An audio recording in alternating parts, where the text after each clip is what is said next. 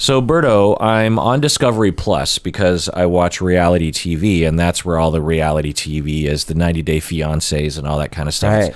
It's on Discovery Plus. It's like the Netflix for that sort of television. Some people might call it trash television. And you're like, Berto, get another subscription added to your life. Yeah, and I saw advertised on there this Armie Hammer documentary, and I thought, that might be interesting to watch, and I thought we could do an episode about it, but I remembered that a year and a half ago we already did an episode about it, but from what I understand, there's more information, which there was because we both watched it, so I thought we would get into more Armie Hammer allegations and his life and psychopathy and Vore Fetish and BDSM and what the victims are saying and Me Too and also white privilege and the corruption of the system. It goes back, this story of Armie Hammer goes back over 100 years. Yeah, it's generational.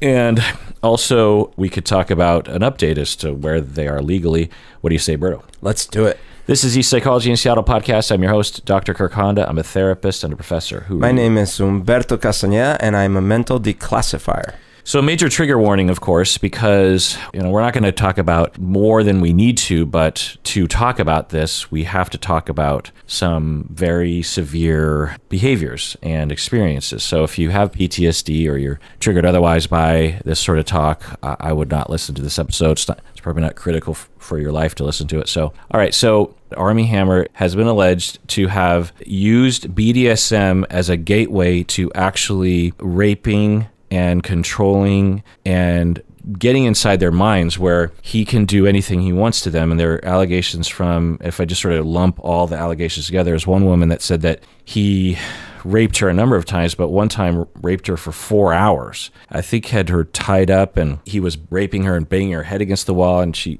gives an account of this and cries about it. Another woman said that he cut his name, his letter, his A, into her body as like a brand or something without her consent. But by that point he had broken her down, had gotten inside of her head and had slowly acclimated her to not considering even her body to be her own. It was this really slow progression. After many weeks or months of that, he could literally carve A into her side, and it's obvious that the women all along were communicating in a variety of ways. I don't want to do this, or I'm not ready to do this. Like, that's part of it, obviously, for him.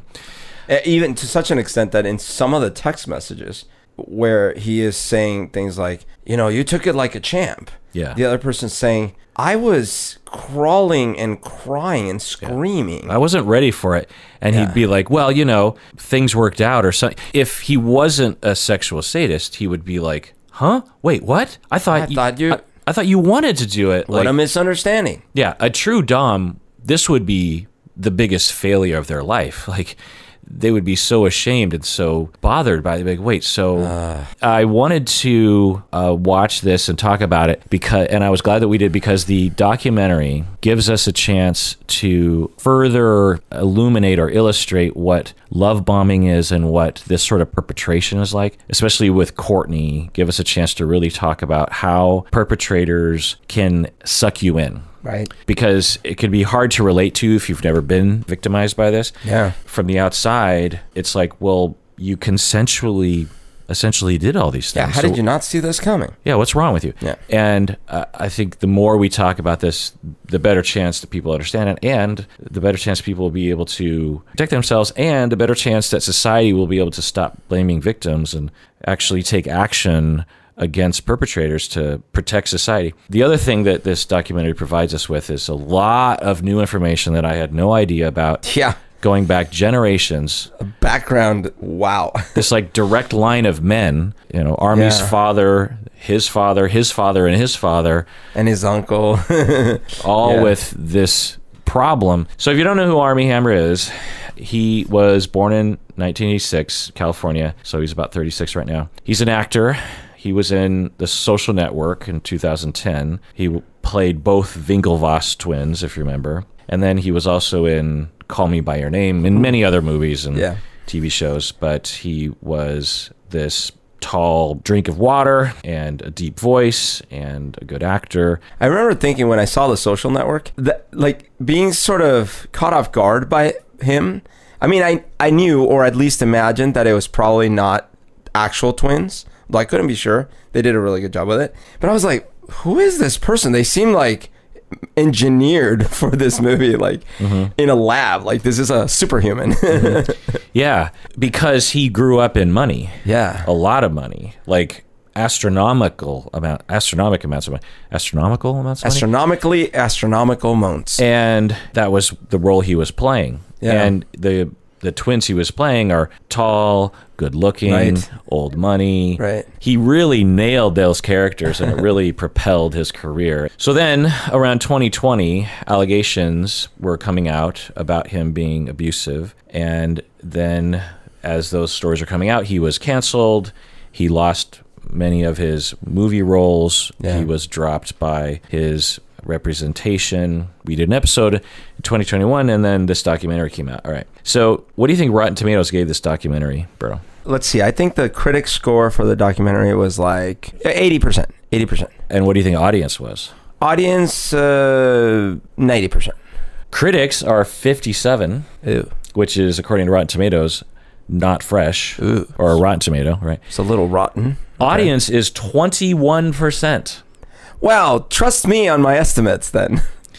But why? Okay, so I have a couple of ideas. As a documentary, we've seen much better documentaries in the way that they're laid out and then the way that they're sort of paced and things like that. And this documentary, a lot of it was already basically known to a lot of people. Yes, so, although the information is so important and compelling. But yeah. So I could see a critic docking it for those formatting.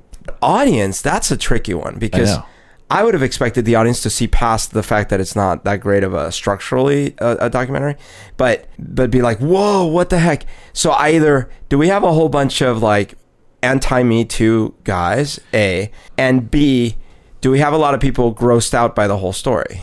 Well, A, your spidey sense is good, and I'll get into that more later. It's not just anti-Me Too. It's like a very specific online group, which I can't wait to talk about because it's very strange. How many Bertos out of 10 would you give it? I was not super impressed, but I would average it out with the value that I think this information provides. So I actually would give it, overall, I'd give it an 8, which is weird because it's like a 6 average with like a 9 in value.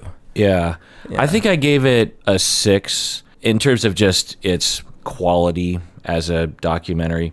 What I really liked about this documentary was two things. One is they got firsthand accounts from not only people around Armie Hammer, of course, because that's a major component of the story, but also firsthand accounts of people who were close to his father and his father's father and his father's father's father. And not only just firsthand accounts, but like the family members who spent time with these people. Yeah. Wives and partners and kids of these men, you know? Oh, yeah. I could see now. Now I'm realizing that's part of it. Like, I bet you a lot of people are like, oh, this is creating this narrative where like males are just bad in general. You know, every male's bad, always. Well, wait till we get to it. But yeah, so for me, I think, you know, I said 6 and 9. They don't average to 8. But I still feel like I got so much value out of this information. I wish it would have been packaged a little bit better. But it's 3 main points. 1, look at what generational wealth can do, right? That you can protect these horrible secrets and activities and things. 2, look at what cycles of abuse can create, right? And then 3, look at how essentially people with the right amount of privilege can really just get away with anything. Yeah, it's called House of Hammer, by the way. The other really great thing about this documentary, in my opinion, is that it clearly delineates between BDSM and what he was doing. I loved that because in fact, I believe I brought this up in our last thing, and it would be natural to bring it up, which would be, well, wait a minute. People are into all sorts of kinky stuff. Now, I personally feel some of the texts are so beyond, but whatever, right? But they're just texts, you know what I mean? I love that there were experts there right. talking about the actual acts and the lack of consent and the lack of this and that. Yeah. Yeah. What I didn't like about the documentary was they didn't fully portray how in love they were with him. I felt like that one documentary about that one con artist guy. That one did a good job. We did a whole episode about it, but it's a Netflix documentary, and it's about this an Israeli guy in Europe. Anyway, point is that they had the victims, the two main victims, sort of act from a place of when they first met him. Yeah. You know, usually by the time they interview the victims, obviously they're upset. They hate him. You know, they don't have any goodwill towards this human being. But the director effectively got these victims to go, okay, I want you to really go into the mindset. Yeah.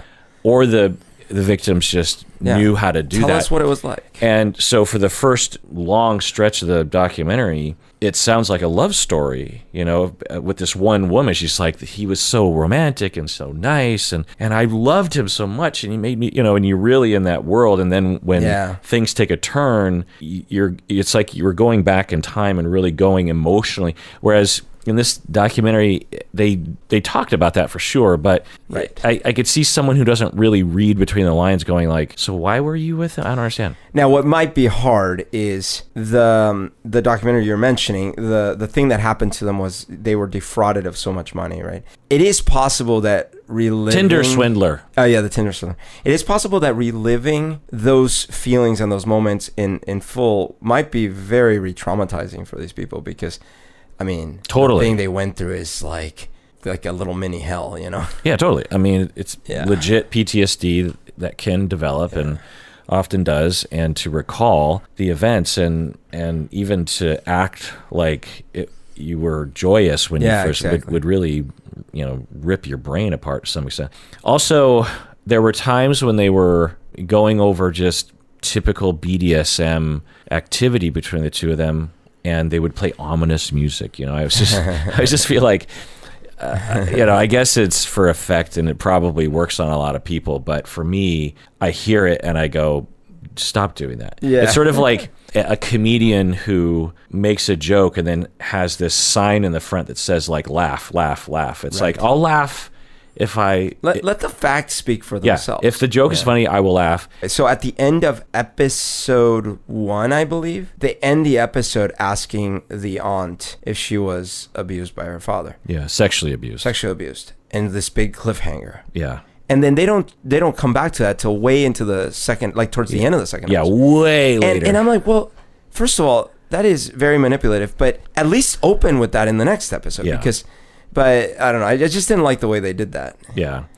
Because to me, these sorts of tactics are, I think, a throwback to a time when it wasn't streaming, where that's right. You had to really manipulate people. Them, yeah. Well, manipulate people not only to watch the next episode, but even just to get through the commercials. Yeah. And Discovery Plus for 90 Day Fiancé, it does this as well. Like, you know, because Discovery Plus is like Netflix. There's no commercials. Okay, Berto, let's talk about love bombing, because we're going to get into Armie Hammer's... I think that's great. I think the way you format these episodes is so fantastic. You're so awesome, Kirk. I just can't tell you how awesome you are. I will not fall for your manipulations. I need some money. I, a while back, did a deep dive on love bombing and decided to define it. It's not very well defined, particularly online. And so I thought I would delineate between two different types. One is what is typically talked about, which is, and which you could say Armie Hammer is accused of doing, which is a conscious attempt to manipulate and control a person using grand demonstrations of affection. Okay. A conscious attempt to manipulate and control someone using grand demonstrations of affection, often with psychopathic or sadistic abusers, which, if we believe the allegations, would describe Armie Hammer. But it's a rare type because it involves, of course, psychopaths, sadistic people on the spectrum. These individuals are extremely rare. According to the internet, it's like half of men are this way. Everyone's a narcissistic, malignant, psychopathic person. But we know in our field that it's a pretty rare condition. We're talking on the order of 1%-ish, or maybe 2%. So now, is love bombing something you could use as well for, like when we've talked about Amway or things like that, where they love bomb you? Yeah. So love bomb can be used in a variety of contexts, romantic relationships, but also organizations, religions, cults. Yeah. They almost always use these. High control gangs will use, churches will use love bombing. Absolutely. Again, in those organizations, it can be a conscious or subconscious effort. You know, if you are totally in love with your church and you believe that your church is awesome and you believe that salvation is in that church and that people deserve to be loved and that if people haven't found God or been baptized or whatever hocus pocus someone believes in, then you're going to reach out and you're going to say, hey, I can give you eternal happiness instead of eternal damnation. So, and I love you so much and I want to help you. You know, they're not setting out to manipulate and control someone. Right. They think they're doing something really wonderful. So someone for Amway or Landmark or something could be similar, but sometimes those individuals also do know that they're manipulating and do know that it's not necessarily in the best interests of the mark. That's it. So the second type is, in my estimation, my experience, way more common version of love bombing, which is a subconscious effort to gain attachment security through hasty and extreme affection. So it's really quite different. Both involve extreme grand demonstrations of affection. One is you're using it on purpose, and that's what it seemed as though the victims were saying that Armie Hammer was doing. But for the vast majority of love bombing situations, it's because the person is trying to gain attachment security. Sure. And they might also be idealizing through borderline or some other condition. They are actually seeing the other human being as perfect and all good and all wonderful.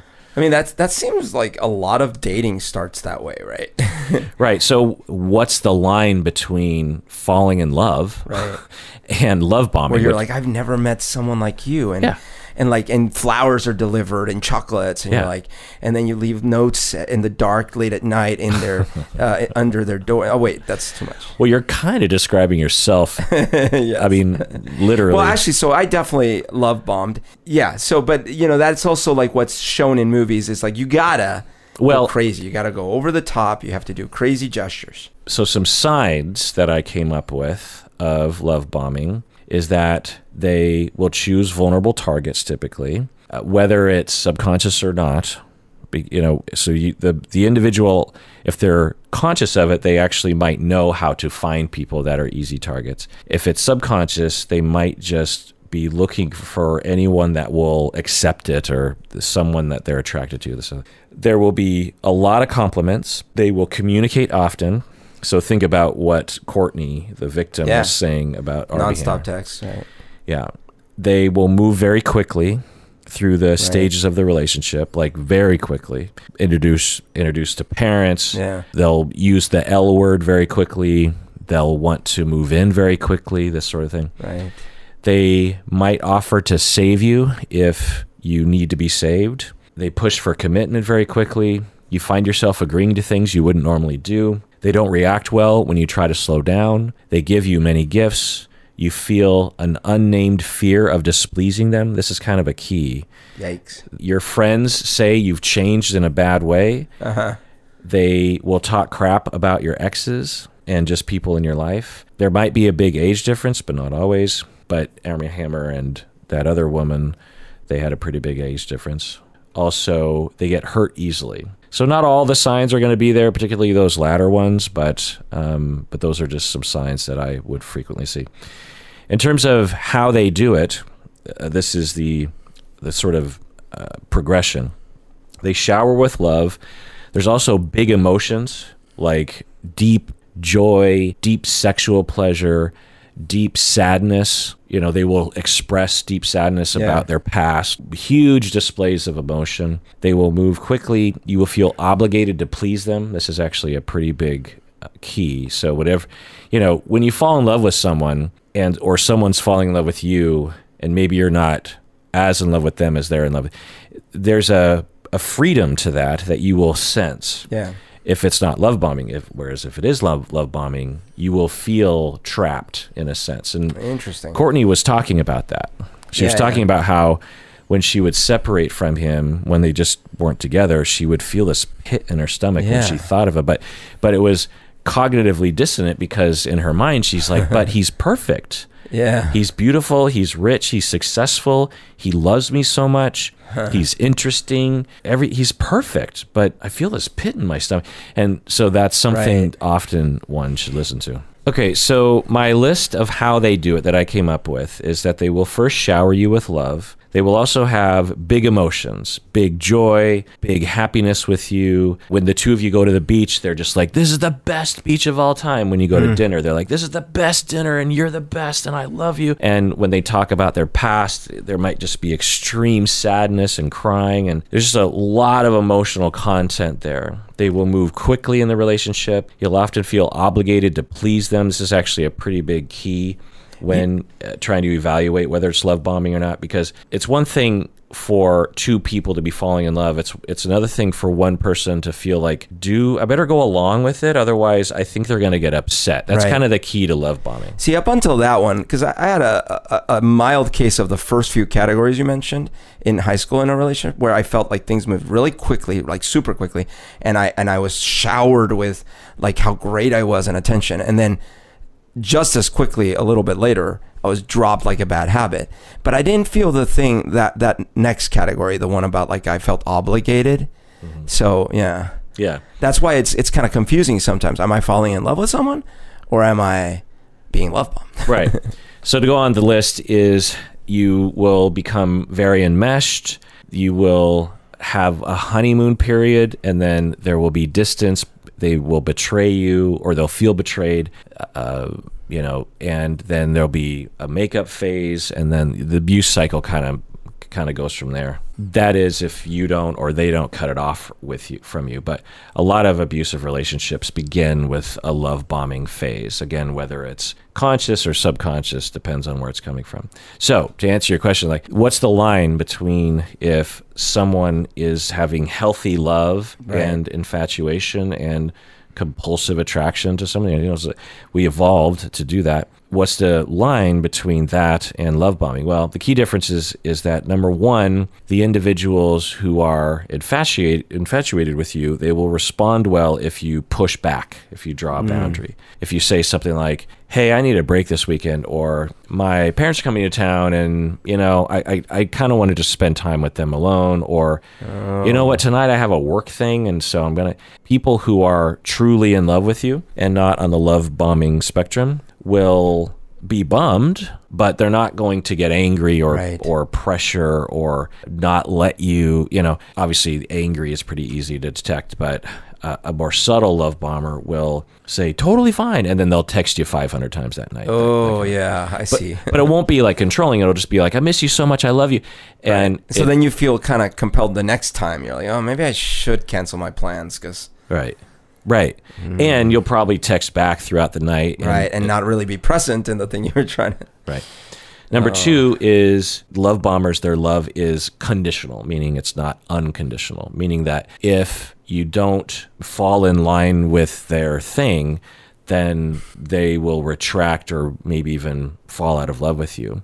And it's subtle because, like with the way Courtney talked about Armie Hammer, there was nothing in the beginning that indicated that he had any kind of nefarious intent or that his love was somehow had stipulations. It was, like the first thing she did was where she first really noticed something was they go to the store and they're looking at ropes. Yeah. And presumably there was some kind of conversation about BDSM, probably really mild because he was... Well, he had asked her if he knew about the Japanese thing and all those things. Really subtle, just like, hey, you know about this? Just dropping little hints here and there. Yeah.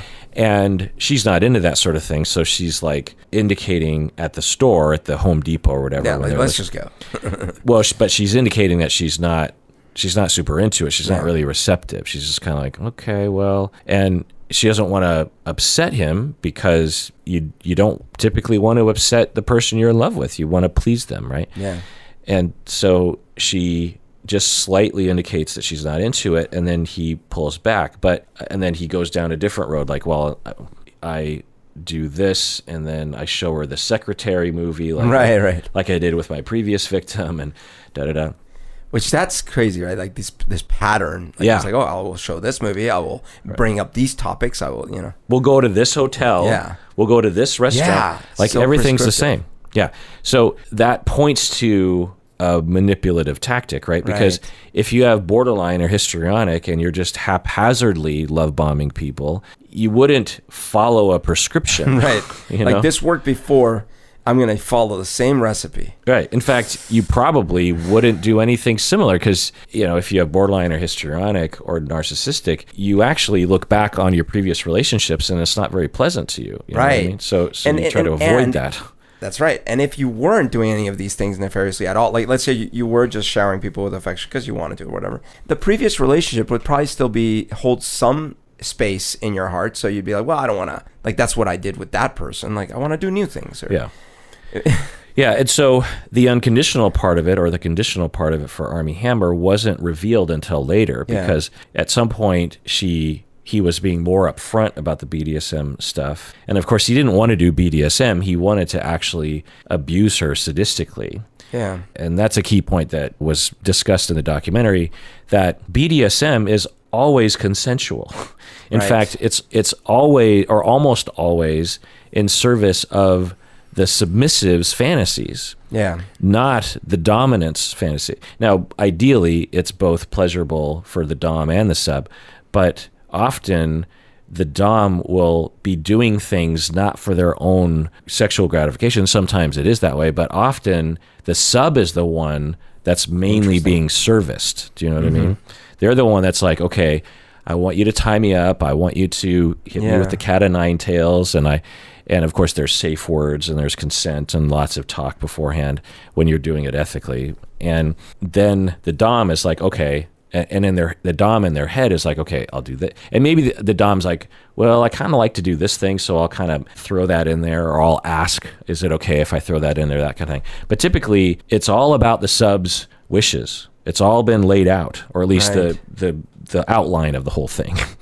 And the dom is like, okay, I'll do it, and I like it. I love giving someone else pleasure, but at some point we're going to turn this around, and they're going to do something for me. It's their turn now, and then later it's so it's completely the opposite, right? With Armie Hammer, at least the allegations was that it had nothing to do with what they wanted, with what the women wanted, right? And that's the other part of this is that there are plenty. Do you know how many subs are like people who love to be dominated and tied up? Sure. They get massively off on that. Do you know how many attractive women would want Armie Hammer to do this to him? Yeah. to do this to him? So he would have no problem. He would have women lining, not all women, but so if he was really looking for a dom sub BDSM relationship, he would have no problem. But that was obviously not the point. The point was to break these people. Not only break them, but also the way he talked about in these texts. And that's the other thing. Like, he was just out in the open texting these crimes. Like, it made me feel so powerful when you were crawling away, crying. Like, what? Yeah. We'll get to the exact text later, but essentially, like, that moment when you didn't want any of these things to happen and you were crying and sobbing on the ground and telling me not to do it, and I was standing over you, that's when that was the best feeling of my life. I've never felt like that before. I felt like a god. I felt like I could do anything. And he's texting this, and it's a matter of record. Like, if you go to the phone company, they will confirm in all likelihood, yes, that's what was sent from his phone.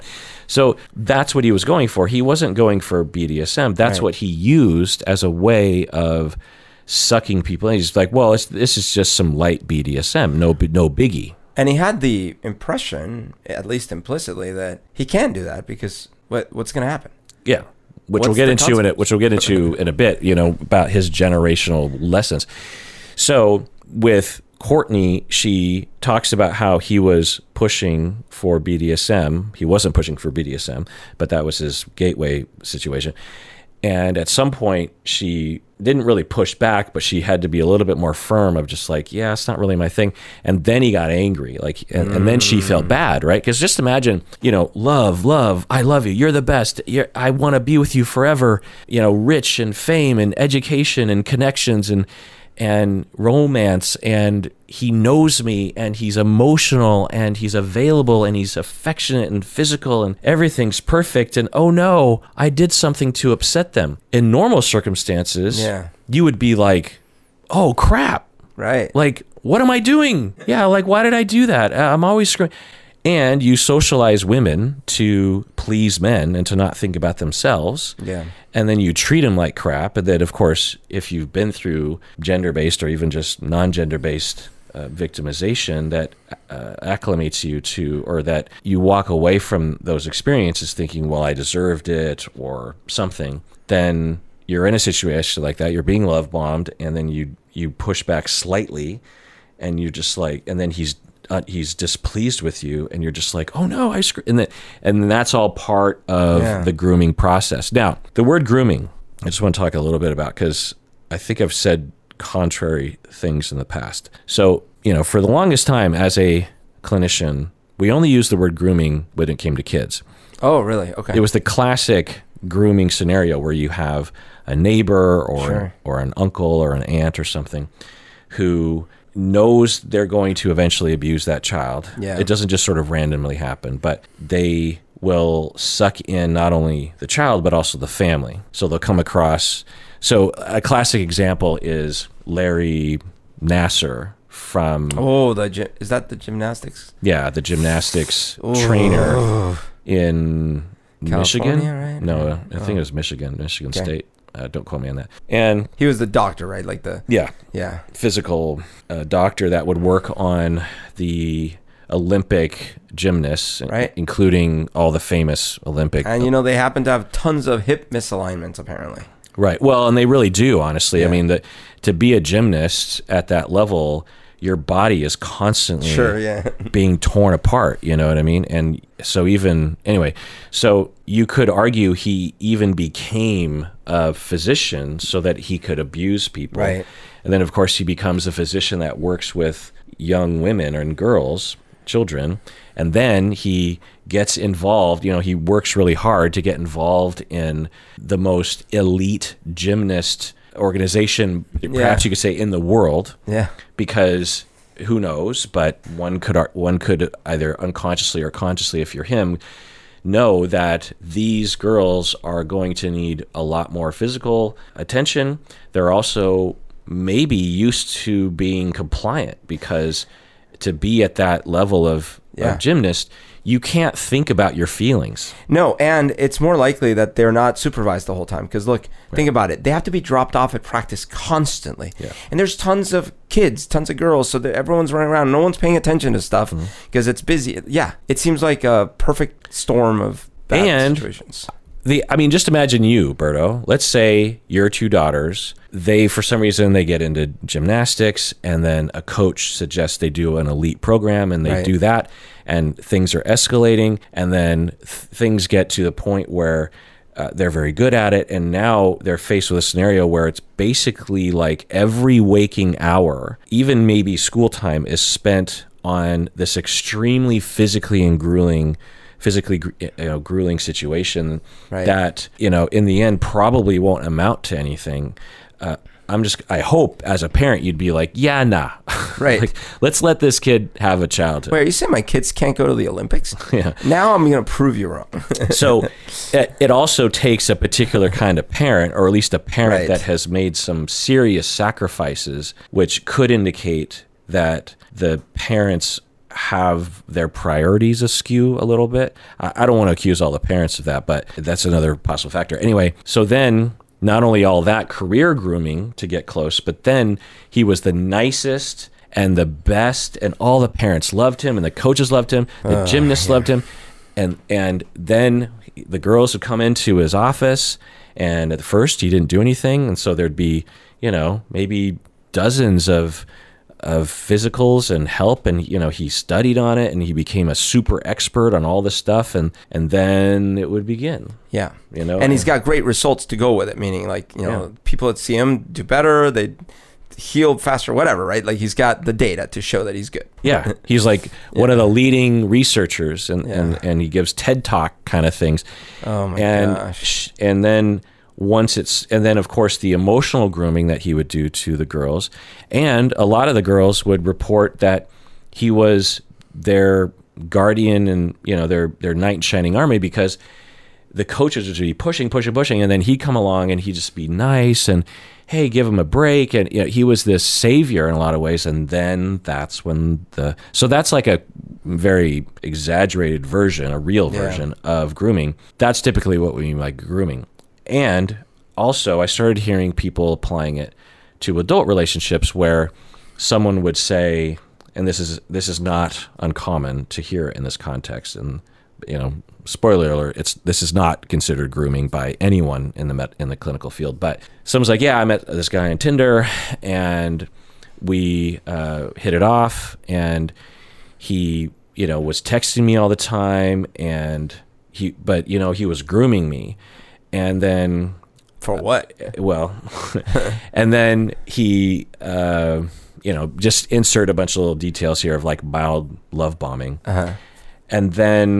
and say they never even had a physical, they never touched, they never had sexual encounters at all.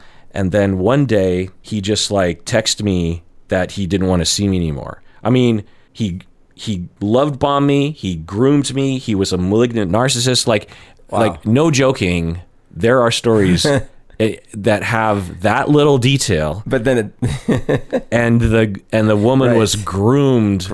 Now, did something nefarious happen? Maybe, but that's not grooming. Now you could say manipulated, but even then it's like, how do you know? But sure. But why not just use the word manipulate? Like, you're going to claim that what you went through is the same thing that Simone Biles went through with Larry Nassar. Like you're giving yourself that much weight to what happened to you.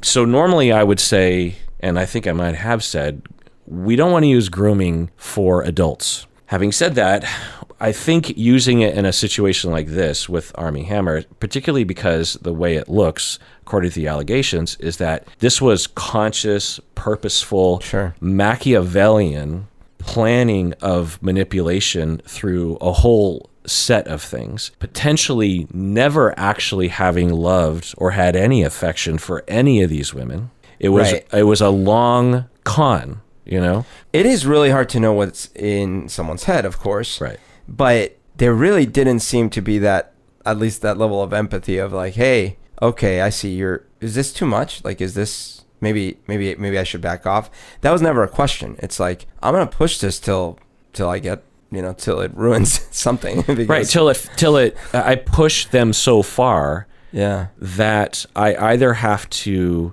commit what I think to be a crime, or it has to end. Yeah. I don't think I thought about that, because he obviously could have gone further when you think about the Bill Cosby allegations, right? Because, so long story short, let's take a break, Berto, because it's been a while. Yeah, let's do it.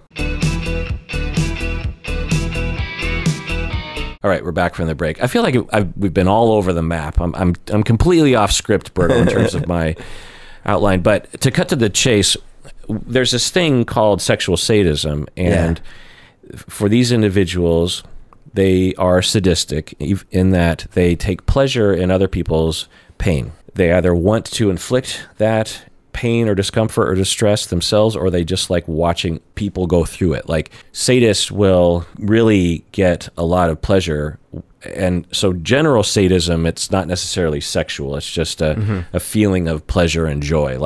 Actually, Paul, our friend, drummer, posted on Facebook, which apparently you only use for political trolling, but and spouting. But if you actually use Facebook for how it's supposed to be used, Berto, just joking. I mean, I lately meaning the last year or so, all I do is every now and then I open it, I see if any one of my friends has posted something, and I like or comment. Okay. Yeah. Well, last time we talked 2 weeks ago, you said you didn't even do that anymore. I'm not doing it often. That's true. I don't do it but sometimes. Okay. But I do. Yeah, okay. I've liked and commented on some things. Because I don't do it very often either. Yeah. Maybe once every 2 days, I'll kind of look at. Like I saw you posted some sort of record, and then Paul commented, "Hey, that's a great band," and you're like, "You like the band? You should check out the bassist or something." Yeah. I saw that. Well, we were joking. Well, okay, yeah. Today I've been buying up all my old vinyl, right, which isn't cheap, and I bought Super Unknown by Soundgarden. I was listening to it, so I just posted a video of it. Anyway. Yeah. And so Paul actually posted a picture of his 2 cats. He has a black cat and a white cat. Aww. They were laying down facing each other. The white cat was licking the black cat's forehead. Aww. And the black cat was like being very still because you could tell that the black cat really liked that, you know? Aww. It went on for a long time, and I watched that whole thing twice, and I was extremely, I had a lot of joy. Okay, for sadists, they get that same pleasure when they see or they do themselves harm other people. Oof. So that's some crossed wires right there, right? A sexual sadist will manifest that sadism through sexuality. Again, either watching someone get raped, coerced, harmed during sex against their will, because if it's actual BDSM, it's not actual harm. Right. In fact, the sub enjoys it. Yeah. They want to be tied up. They want to be, spanked. They want to be talked down to. It's consensual and within the realm of what they can control. Yeah. Yeah. So with sadists, that's the opposite of what they want. They don't want, because that's not painful. That's not, meaning painful in the spiritual way. That's not like harming them. That's not.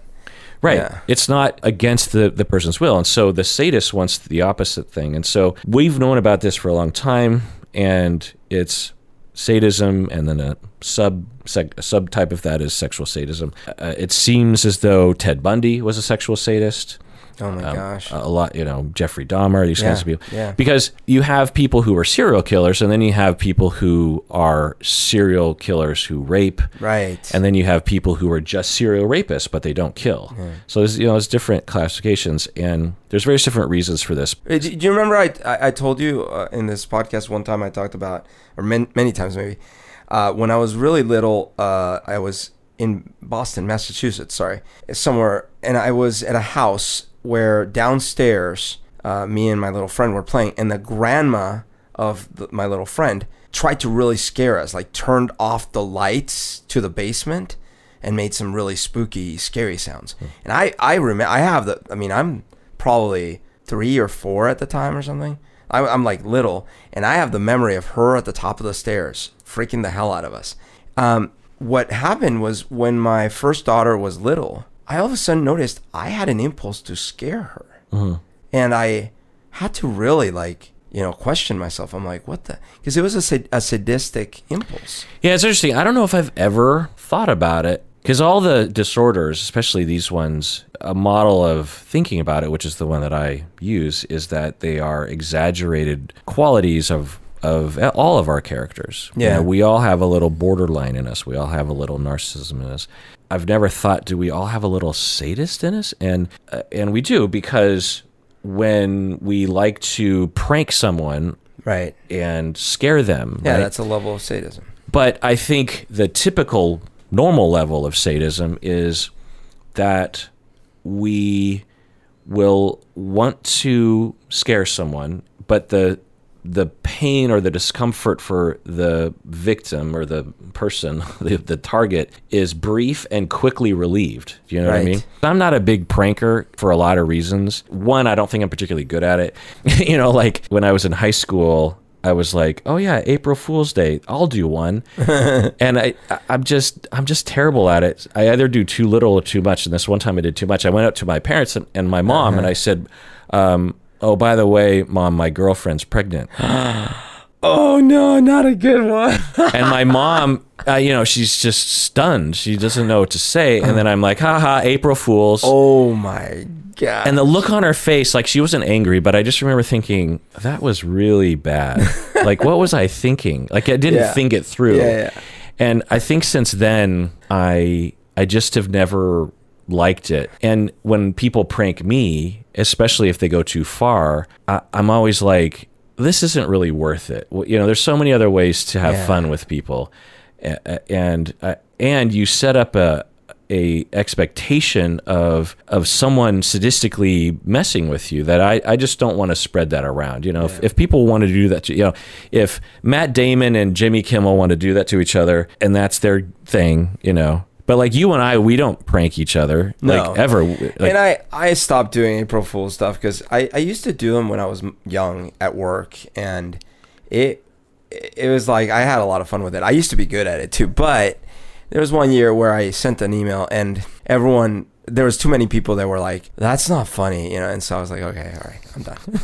Well, you remember what you did to the podcast? Oh, I do. Actually, that came up the other, or I saw it the other day. You saw? Like, what do you mean you saw it? Yeah, because I went on the fans of Facebook, or on the podcast page on Facebook, and maybe it was because I made that post, it was pinned to the top. And so it was that right should be there. Deleted, my friend. It was in there. Oh, yeah. Maybe I left it. So anyway, tell the story. Right. So yeah. So I went in and I wanted to make a post that was appropriate for April Fools. So what I did is I went in and said that, you know, the podcast was ending essentially, and I was talking about like, oh, we regret to inform that. So to lay this out a little bit more specifically, back then Berto was an admin of our official Facebook page. So when he posted this, it came from the official. Right. It didn't say Umberto. Right. It said Psychology in Seattle is making this announcement, and normally I'm the one that was posting from that, so they figured it must have been from me. It must have been official. And by the way, this is back when we were much smaller. Yeah. So it felt a little more like, I don't know, like 2 people. I was pranking 2 people. Not really. It was more than that. But yeah, so I was like, you know, it's been a good run, but, you know, it's time. And I put enough hints in there to where... No, you didn't. Oh, I did. There, if someone was paying attention, they'd be like, wait, what? If someone was paying attention, no. Your inside layered jokes within that post were... you know, reasonably not understood by a large swath of the viewing audience. Fair enough. There were a lot of people that were honestly pranked. At least half. Was the point. And it wasn't a prank like, I broke my leg, podcast hiatus for 2 weeks. You were literally saying their favorite thing in the world was, you know, ending. Not to toot our own horn, but you know, there are some people, even back then, who consider this to be their most important content provider, and not just content like news. It was like psychologically critical for them. And so you did this post. You don't tell me.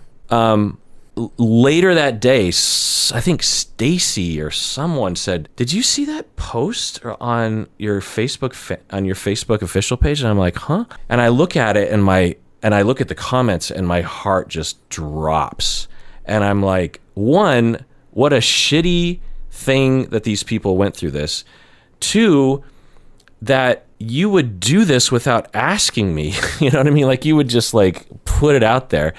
3, a big part of my goal of the podcast was to try to garner audience, right? In my head, I'm like, well, how many people are like, well, I'm done with this BS, and they just turn away? I mean, I'm sure that didn't happen, but you know, all this sort of thought was going through my head. I mean, this is, by the way, it was not unusual there's many channels that I follow that do this or worse things on April Fool's. So I was like, but not us. We've literally never done. We had never done an April Fool's. Done it. We don't prank our audience. Like, yeah, if you're watching some prankster, you know, but I'm sure Mr. Rogers didn't pull a April Fool's joke on his kids on one of his shows. Like, that's not our style. It's not what we do. I mean, all's well that ends well. But anyway, I immediately removed you from admin so you could never do that again. And that was a long time ago. But anyway, so prior to posting that or thinking as you're about to scare your kids, what is that? Because I think that's a very normal... very different things. One is, I honestly think that I was traumatized from that experience. Yeah. Think about at an age where fiction is real. Yeah. And so for a moment, I actually thought ghosts were attacking us in that basement. Yeah. And it was embedded and blazoned in my head. So I think I was traumatized. Yeah. And I had this impulse to, I'm like, and I was like, what do I want to scare my child. So an asterisk. So let's really drill on this. So as an asterisk on this, Armie, the implication, and there's no direct evidence of this, is that Armie Hammer's father did this sort of thing or exposed this sort of thing to Armie. It's not just the fact that there's a genetic component, because this sort of thing seems to have about a 50% heredity, not meaning that. So let me drill down on that for a second. This is a long asterisk. Okay.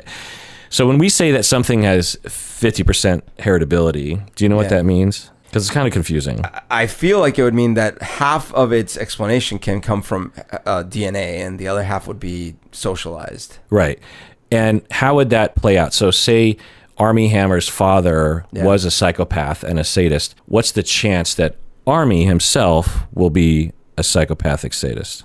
I don't know, because I don't think you mean that it's a 50% chance he will be, right? No. I just feel like if he were, we could maybe explain partially because he was abused. Exactly. Well, well, no, because he had a genetic. Sorry, because he was genetically predisposed. Right. Yeah, exactly. If he did have, if we could in fact diagnose the father as a psychopath and or a sadist, and Armie Hammer also was a psychopathic sadist, then we could not necessarily conclude about Armie Hammer himself, but we could apply because essentially where we get that 50% from is that when you have identical twins who are raised in different households, and you find that one of the kids is 35 years old at this point and is a psychopathic sadist, there's a 50% chance that the other person will also be a psychopathic sadist. And so so you have, say, 100 groups of twins where one of the members is a psychopathic. We'll just skip, just stick to psychopathy because this is how it's really, because there's not a lot of research on sadism, honestly, because it's pretty rare. 100, single twins are psychopaths. 50 of those other twins in other homes are also psychopaths. So the idea is that, well, that's, because if you take other kinds of things, like you take the color of your eyes. Yeah. Okay. So identical twins and 100 have blue eyes. Well, 100 of the other twins will also have blue eyes. Right. Maybe if you took 10,000, there'd be like one or two that would have some genetic abnormality that would cause the other kid not to have blue eyes. But so you would say that blue eyes are 100, or the color of your eyes is 100% heritability. Yeah. Okay. Psychopathy is 50%. Or if you said something like how much money you make in your lifetime, right? You take twin studies, and I don't know what the percentage is, but it's far lesser than 50% because that's not typically, or at least according to research, it's not a genetic, there's not a strong genetic component. You could say there's a genetic component to IQ or emotional regulation or something that could maybe attribute, but of course, how much money you make is dependent on community you grow up in, your education, your parents, their connections. There's so many, the color of your skin. There's so many other things that are related to how much you make money. So the fact that his parents, or the fact that his dad and his dad's dad and his dad's dad's dad and his dad's dad's dad's dad all show signs of psychopathy does not mean that Armie Hammer had a strong likelihood of having psychopathy. Yeah. And we're also not sure any of them were psychopaths. We just have evidence to indicate that. Right. I'm just sort of, but for the sake of hypotheticals, it's possible. And so, and those are twins. So it's 50%, those are DNA identical, almost identical people, not including epigenetics, of course, but the amount of DNA you share with a parent is 50%. So, and the way that it mixes with your other parent, there's a lot of, changes to the way things are fitting together genetically. Anyway, so my point is that Armie must have been through some stuff to socialize him, not only to the notions of psychopathy that it's okay, or it traumatizes him, similar to you. So that's my big asterisk is like, you went through, you were psychopathically, sadistically traumatized by this event. And thus you recreated it, not because you're a psychopath, but because it was injected into you, which is kind of weird, right? It's not intuitive. Why would you, if you were victimized, and it wasn't a plan that you had, it was an urge that you had to fight against. That I actually had to like analyze and really think, what is So what is that? Why would you do that? Yeah, it's, I think if I were to conceptualize it, it would be, there's something familiar about it. Mm-hmm. Okay. And so that's one thing, is it's familiar. It's like so much of what we do as parents is because of familiarity. It's like these little phrases or attitudes. Yep. They just sort of fly out of us because it's what we saw. We are mimicking species. So that's one factor. It's familiar. But then there is something else, which, because I remember feeling like you know, to put it in words, there would be an emotional reward for me from doing it. You know, like, of course, all this is in the blink of an eye. It's like an impulse. I'm like, why do I want to scare my child? But something, it's like, oh, you should totally do this scary thing. So you were predicting a pleasurable outcome by terrorizing your child. Yeah. Which scared me. And I was like, wow. So why? So presumably, if you had never been through that traumatic experience as a kid, you would not predict pleasure inside of you. Right. By, you know, at that plan in your head, okay, I'm going to turn off lights, terrorize my kid. You wouldn't think, that will be pleasurable to me. Do you think it would have been, if you hadn't really stopped and thought about it, do you think there might have been a little pleasure if you Absolutely. So that's weird, right? Like, very bizarre. How does an experience like that actually connect sadism, harming of other people, right, with actual pleasure, not just the idea of pleasure, like, oh, this is what we do to have pleasure. It's like, no, actual like brain chemistry that's like flooding your brain with, you know, nice neurochemicals saying, you know, dopamine and all this reward stuff. Is like, yay, you just did something good. Like, why would that have happened, do you think? Yeah. You think it'd be the opposite, you know? Yeah. The only thing I can think of is in that moment, there must have been something registered, something stored in my brain, connecting the context with the strong emotion, and that doesn't get translated to the strong emotion of fear and panic necessarily, but just strong emotion. And so that then later, if I recreate the context, I might actually have that a strong emotion, which in this case feels pleasurable.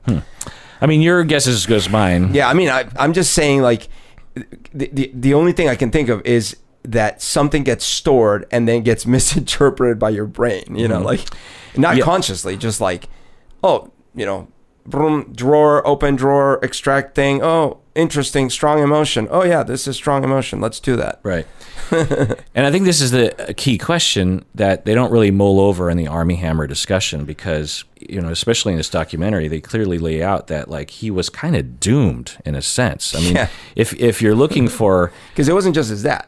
He also saw stuff from his grandpa and his uncle. And his great-grandfather. Yeah, I don't know how much he experienced from that, but yes. But I mean, in terms of the passing down of the behaviors, you know, and so... if he wasn't a psychopathic sadist, it would be weird. Like, why? How did it skip him? You know what I mean? So, and so many people are like this, and I think one of the only reasons why we even know this is because they are so famous, because they were so rich, that we actually have documented, you know, his great-grandfather was on Johnny Carson. Yeah. So we have all these accounts and interviews and stuff. Whereas you take someone like Ted Bundy, who his father, we don't even necessarily know who his father was. Right. It could have been this random guy that his mom bumped into, or it could have been his own grandfather that was his father. So these people seem to come from nowhere. Right. So there's no, and there's certainly you don't have interviews with these individuals going back 3 generations. Right. Anyway, so... this is a central question. My hypothesis it has been that, and it's not, I don't feel great about this hypothesis because it doesn't make a lot of sense, but in that moment, you see, who is this person to you? She was the grandma of a little friend. Okay. Your friend's grandma. So your friend's grandma is, you know, you're downstairs, coming down the stairs, and she's at the top of the stairs. And you're in the basement. We're in the basement playing. And this is in New York? Or? In Massachusetts. Massachusetts. And she looks at you and she's like, what did she do? She flicked off the lights and made some really scary ghost sounds. So, ooh. Something like that. Did you see her or did you not see her? Well, when we looked up, we saw like the outline. Then then she turned back the lights. And like, what I don't know is, was it one of these like, woo, I'm just scaring you guys? Or was it like really malicious? But the way it felt to me. Yeah. Was malicious. Like, I was genuinely terrified. Yeah, you had a massive panic reaction. Yeah. And it should be noticed, you noted that you were, what, like 3 at the time? I was really little. So that you remember it so well. And by the way, just a quick comment that my other experiences with grandmas were so loving and caring that I couldn't conceive of one of my other grandmas doing something like that. So that might even kind of fit into my model. So grandma, who you are normally very open to and also generally absorbing of their personality traits. Right. Because we are programmed to attach and also to mimic and also to become like. You know, I think we often underappreciate how much of our personalities are essentially just copying just the version of them that we see. Of course, it's not them, but it's the version. But we're just photocopying characteristics. And what I'll always point to is our native language. Whatever native language we speak is obviously, no one taught us the language. They just did it and we copied it. Not only do we copy the vocabulary, but we copy the syntax, which is pretty complicated. We also copy the micro movements of hundreds of muscles in our tongue and mouth and face. To such a degree that in some languages like Chinese, if you didn't get it, you can never get it. Right. Like if you go past a certain age and you try to speak Chinese without an accent, you can't, because you can't even hear the differences.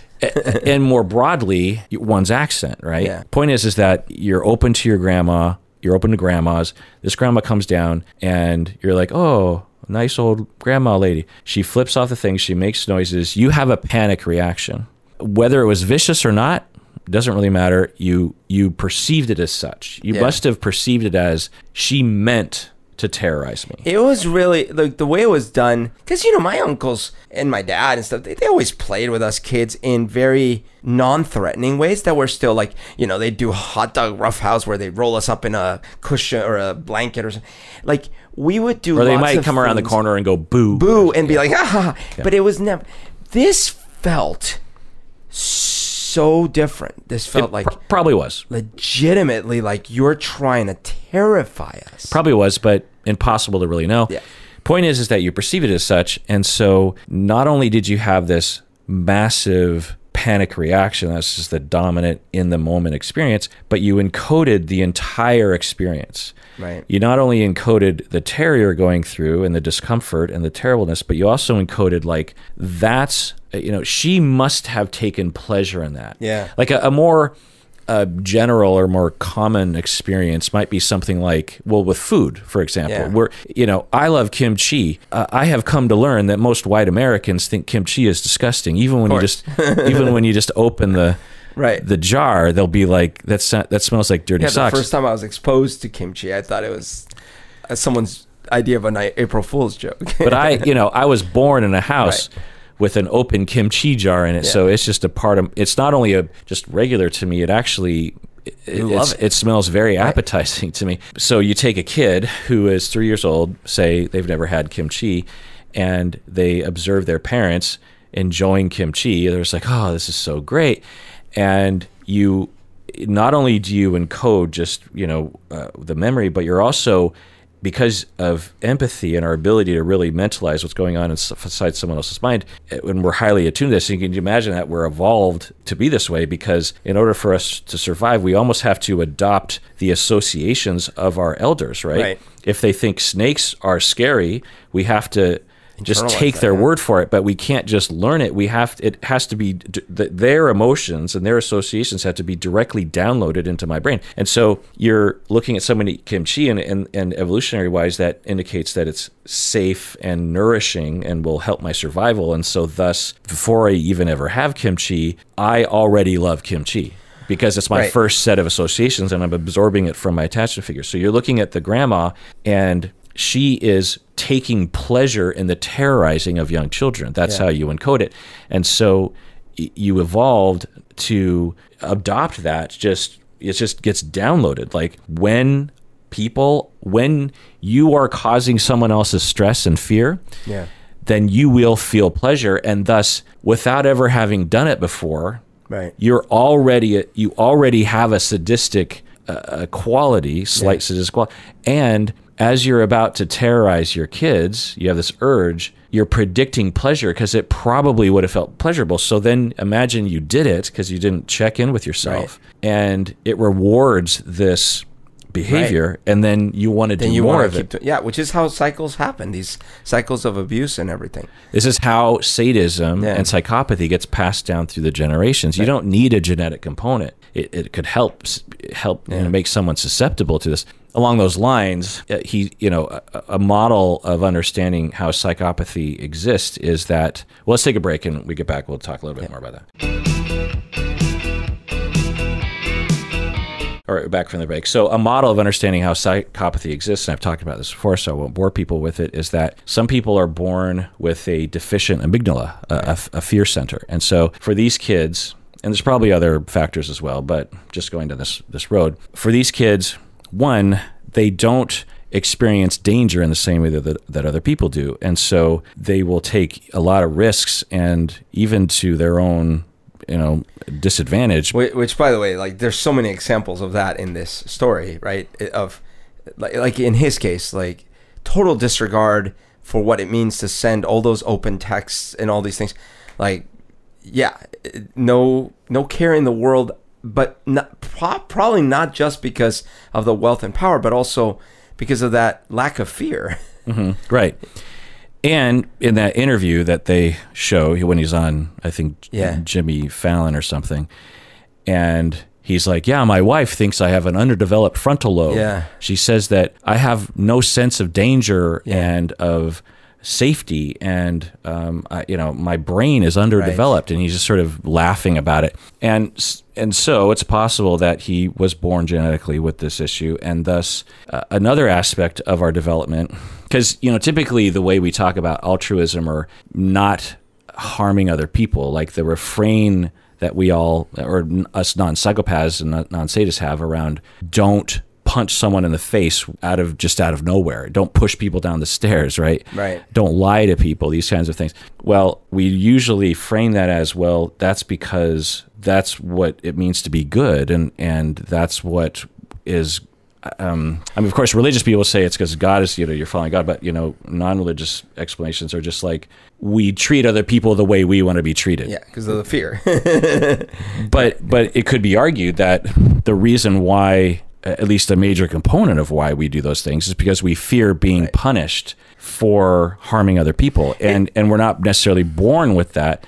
We learn when we're 2 years old, and we say, throw a rock at our sister, and the sister starts to cry, and mom comes over and it has a big reaction, doesn't abuse us, but is just like, what did you just do? You threw a rock at your sister?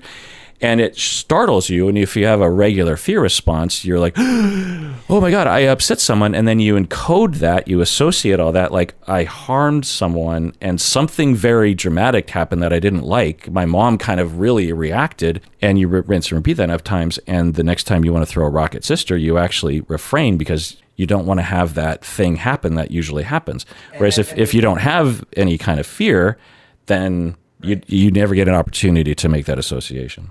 And even the mirror image of what you were describing with my encoding of the situation in the stairs with the grandma, the mirror image for a little child can also be, even without the mom coming and yelling at me, if it's a normal development or a more standard development, it could be that even just seeing the other person in distress could encode something for me, going like, oh, action caused distress. Ooh, I'm afraid of distress. Okay, don't do action. Mm-hmm. Do you know what I mean? Like, we might have that because the brain just always correlating. Mm-hmm.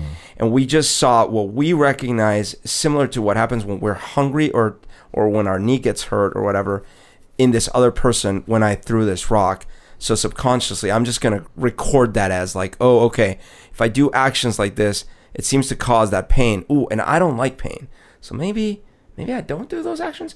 But if that gets short-circuited by any number of reasons, then I don't learn that lesson. Well, my hypothesis, which I'm liking more and more as I sort of say it, so God knows, but is that you're not just looking at the victim. So you're at the playground, you see two kids, and one kid throws a rock at the other kid, and you notice. I think we tend to focus on the victim, right? The victim is having something thrown at their head, and we're like, "Ooh, that's bad! Don't throw so." But we're also looking at the kid who threw the rock, right? Yeah. So what do we think is happening on the inside of the kid with the rock? That's what I'm saying. I'm basically drawing a parallel to what the analysis you did about me somehow inferring pleasure from the grandma's pleasure. Yeah. To me, somehow inferring pain from the other child's pain without even my mom having to yell at me. And so it's like, you would think, normally you wouldn't think that I would associate my pain just because I witnessed someone else's pain. You wouldn't think that, right? Like you would think I would have to suffer directly. No, we right? Yeah. Right, but I'm saying like, I think I like your generalized model that you were describing. And you're in that, yes, of course, if the mom comes and yells at me, now it just doubled down on that and said, not only might you have recognized that that pain was over there, but guess what? You also got pain directly. So learn it even better. Right. We don't have to be bitten by the snake and feel the pain to learn that snakes are scary. We could just watch someone else get bitten by a snake. And in the same way, we could also look at the perpetrator and go, well, and I don't think we usually think of that. It's just like, well, when we're 2 or 3 or 4, we're not like discriminatory about who we're downloading into our head, right? So if you have a psychopath and a sadist, like a father, and they're exhibiting this behavior repetitively, you're like, oh, that must be pleasurable. I will associate what they just did, even if it was to me. Even if I'm crying. But I'll associate that behavior that they did as something that will derive pleasure, and those things will get actually wired together. Right, which is what you were describing. That is insane to think that you would think that the lesson I would have learned would have been, oh, that's horrible to do to a little child. I will never do that. Right. But that's only looking at one side. Right. Our side, for the victim, we're just focusing on, and you are encoding that, but you're looking at the person. Another thing that's often said is a sort of a subclass of this is that when we feel powerless, and a psychopathic sadist parent's going to make you feel fairly powerless, right? You're always looking for power. You're always looking for some way to get to power. And if the most powerful person in your house is the psychopathic sadist, then you will learn to be like that. You'll mimic, ironically, the person that makes you feel powerless. You will end up mimicking them sometimes. You know what I mean? Oh, actually, that was something I was going to add. That to add to all of this observations these little kids were doing in those households, there was also the sex of the people involved. The common notion in these households, as described in the documentary, is that men like rule the house with an iron fist, both literally and figuratively. And it's all like the way they talk about him when he was born. He was like the royal heir. It's the line of succession, and it's just like this line of men. Men are in power. And that I think reinforces the whole thing. It's like, oh, I'm a man, and this is what I do, and that is how I have to behave because I am a man. Yeah. So getting back to my key differences of love bombing, number one is they respond well to your boundaries. That's actual love, not love bombing love. Number 2 is their love is unconditional rather than being conditional. Number 3 is they respond relatively well to your criticisms. So if you criticize them and be like, wow, you're really into BDSM, aren't you? Relatively well, they'll respond to that. Whereas someone who's love bombing is fairly, if they're an abuser, and if they're conscious of what they're doing to you, they're often doing it because they want to have the upper hand. And so if you're criticizing them, that challenges that, and they'll attack it. Or if they're doing the more subconscious version of love bombing, they're doing it because they're running away from a massive insecurity. And if you criticize them, they might actually explode at you. And number 4 is in regular healthy love, you won't have a deep down fear of them. And this is actually the key. And we talked about this earlier when Courtney was saying when she was stepping away from him for a time, she would have this pit in her stomach. She would have this fear. And I think it's very important for people to listen to this gut feeling, because I use this feeling when I'm assessing my own clients. Most people with narcissism or histrionic or borderline or psychopathy for that matter, or paranoid, or even dependent, passive aggressive, even dependent personality individuals I've experienced, maybe all the personality disorders, but a good number of them, they don't present with those disorders. They don't sit down and say, I have dependent personality disorder, or I have passive aggressive personality. They present as, I'm depressed, or my partner sucks, or I'm highly anxious. It's another thing you'll hear. And I might work with someone for months before there's any indication to me that would lead me down a road of like, oh, are we talking about this? But what I will detect very early on is that fear in my stomach. And I've learned that enough times that there's a feeling I get, and it's not supernatural. No, it's a felt. My body, we perceive a lot of things, not just the conscious things. We're perceiving what I believe to be subtle indications of safety or danger. And what my body is picking up on is a subtle onslaught of indications of danger, of threat. Yeah. Like with Armie Hammer, for example, the way that Courtney and others were talking about him, there's love, love, love, love, love, compliment, compliment, compliment, attention, attention, attention, praise, praise, praise, plans, plans, plans. But their body is probably picking up on the fact that it's at no point is he saying, am I going too fast? Right. At no point is he saying, I'm kind of into BDSM, but I don't want to bother you. At no point is he giving any indication of flexibility or what do you want to do. It's all in his world. So if you're tricked by the verbalness and the consciousness and what's on the surface, you'll go along with it because you're like, this is exactly what he's checking all the boxes, but your body is noticing there's not a lot of option for me, Yeah.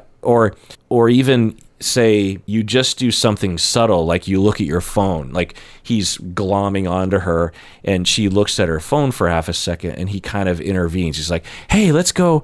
And your body kind of picks up on this fact that you took a little bit of attention away from him and some kind of anxiety came from him. So that wasn't necessarily control, but it felt mild anxiety, and whether you consciously register or not, your body recognized like you shifted away from the stimulus for half a second and instantly like it stepped in front of your face again and grabbed your attention. Like it's a claustrophobia feeling, So when I work with people after the first few years of working with these individuals, and it was really helpful because it's subtle. But and I would never know, if I have the feeling, I'm just like, well, maybe it's indigestion, who knows?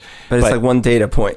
But it's an important data point because what it would help me do is avoid stepping on a landmine. Because when you are unaware of someone with a moderate to severe personality disorder and you just sort of proceed with therapy as usual, you will inevitably step on some sensitivity of theirs and they will massively distort things, and then they could literally terminate with you and get lawyers and sue you because they just became, semi-delusional in that moment. I don't use that word lightly because it can happen. And so it'd be nice to know that those landmines exist. And if you have any way of picking up on it, then you want to utilize that. One thing that occurs to me, I've been rewatching the Pablo Escobar Colombian production, and obviously it's just a recreation, but there's also a lot of footage that you can find of Escobar talking and actually being interviewed, and when he was in the Senate in Colombia and stuff like that. And there is something really unnerving about his affect. Now, granted, it's the benefit of hindsight, but it is weird. And I do get that sense that, like, from all the accounts, he could appear like, the nicest guy. But if you cross him in just the wrong way, your world literally comes to a screeching halt, and in vicious, violent, bloody ways, right? Yeah. And that's like an extreme. But so I can imagine someone maybe not as extreme, but still like where if you just say the wrong thing, you're done in their book. Right. And if you aren't used to this kind of interaction, it might happen so quick or in the midst of all these other things that you would code as being positive that you don't know that you're in a dangerous, abusive situation or it's not headed in that direction. The average human being, even people who are fairly educated on the topic, don't necessarily know the true signs of the beginning of an abusive relationship, Course, yeah. Especially because it's not taught. That's why I wanted to talk about this whole love bombing thing and how it was for Courtney and others, because I feel like these documentaries miss an opportunity the way that the Tinder swindler did well. Right. You know, it actually, like, you walk away from that going like, whoa, like anyone could have been. Yeah. That could have happened. That could have been me. I mean, how would you possibly know? Absolutely. That's a really good point. That feeling of that could have been me. And you almost have the steps laid out for you, you know. Whereas here, it's right. Like, if you didn't know better, and know better by having seen enough of these things, or kind of being a little bit more aware of how manipulative people can be, you might see some of that and be like, well, I mean, why did you go back? Or why did you go on that trip? Or why did you, after those text messages, why did you do blah, right? Like, yeah. Because literally, you're in love. And two, 99.99999% of what you have consciously registered and encoded as memory was not only positive, but extremely positive. She said she had never been happy, had never felt happier. Yeah. She has that picture. She's like, in this moment, I had never been happier. And I really felt it. Tinder swindler victim said the same thing. Especially that first one. She's like, I had never felt that good in a relationship as I did in that moment. And that's indicative of both the conscious love bombing and the subconscious love bombing. The conscious love bombing, it's like, well, they're manipulating you and they know how to do it. Yeah. But the subconscious one as well, you know, when someone is all gooding you, and, you know, to broaden it out, it can happen to therapists. So this is something that is well known in the treatment of borderline and or disorganized attachment, is that for some of these individuals, they will all good you as a therapist. Yeah. They'll praise you. Oh, okay. Wow, I've never had such disclosure with someone, blah, blah, blah. I've had 10 other therapists. No one listens to me the way you do. No one is as smart as you. I've never, you know, progressed so quickly in therapy before. And it's not false. It's just important as a clinician to understand that emotionally for you, you should be careful, because what will happen to the therapist is that they'll let their guard down. Right. And they'll start to even crave seeing that client because they make them feel good, and crave the opinion of the client, right? As anyone would. It's just human to do so. Because when it turns and you become all bad, it can be particularly damaging to you as a therapist, not only just for your own sanity, but also because it will give a lot greater challenge to managing your countertransference, which you really have to do when you work with these individuals. Because when they turn on you, you could say terminate with them because you hate them so much, or you just make up a clinical idea. Well, they're not ready for therapy, and it's critical that you don't do that, because these individuals need long-term care in spite of their frequent testing of their relationship to make sure that it's a secure one. Let's take another break, Berto. When we get back, I have a few things I feel like every episode, Berto, we do, I'm always like, yeah, this is, you know, be about 45 minutes. And we're not even like halfway through minutes, but I don't want to string this out any longer, so I just have to get to a couple points. Okay. All right, we're back from the break. So I feel like we're not getting to a lot of the things I wanted to get to. So we have sadism, which is the pleasure of other people's pain. There's sexual sadism, which I think he allegedly had both. And then there's psychopathy. So you can have sadism. Right. You can qualify for someone that has a significantly excessive, problematic desire for other people's pain and the pleasure of it. But you could also, with that personality disorder, not be a psychopath, meaning that you do have empathy for other people. And there are documented cases like this, and it makes sense. These individuals have a choice at some point to either go down a road of sadism or not, because they don't want to harm other people. But if your sadism is so strong, people will end up making justifications to themselves. It's just like, well, it doesn't really harm them, or they might harm animals instead, you know, and say to themselves, animals don't really have feelings like that. And then there's psychopathy, which is different from sadism, but you can have both. Psychopathy,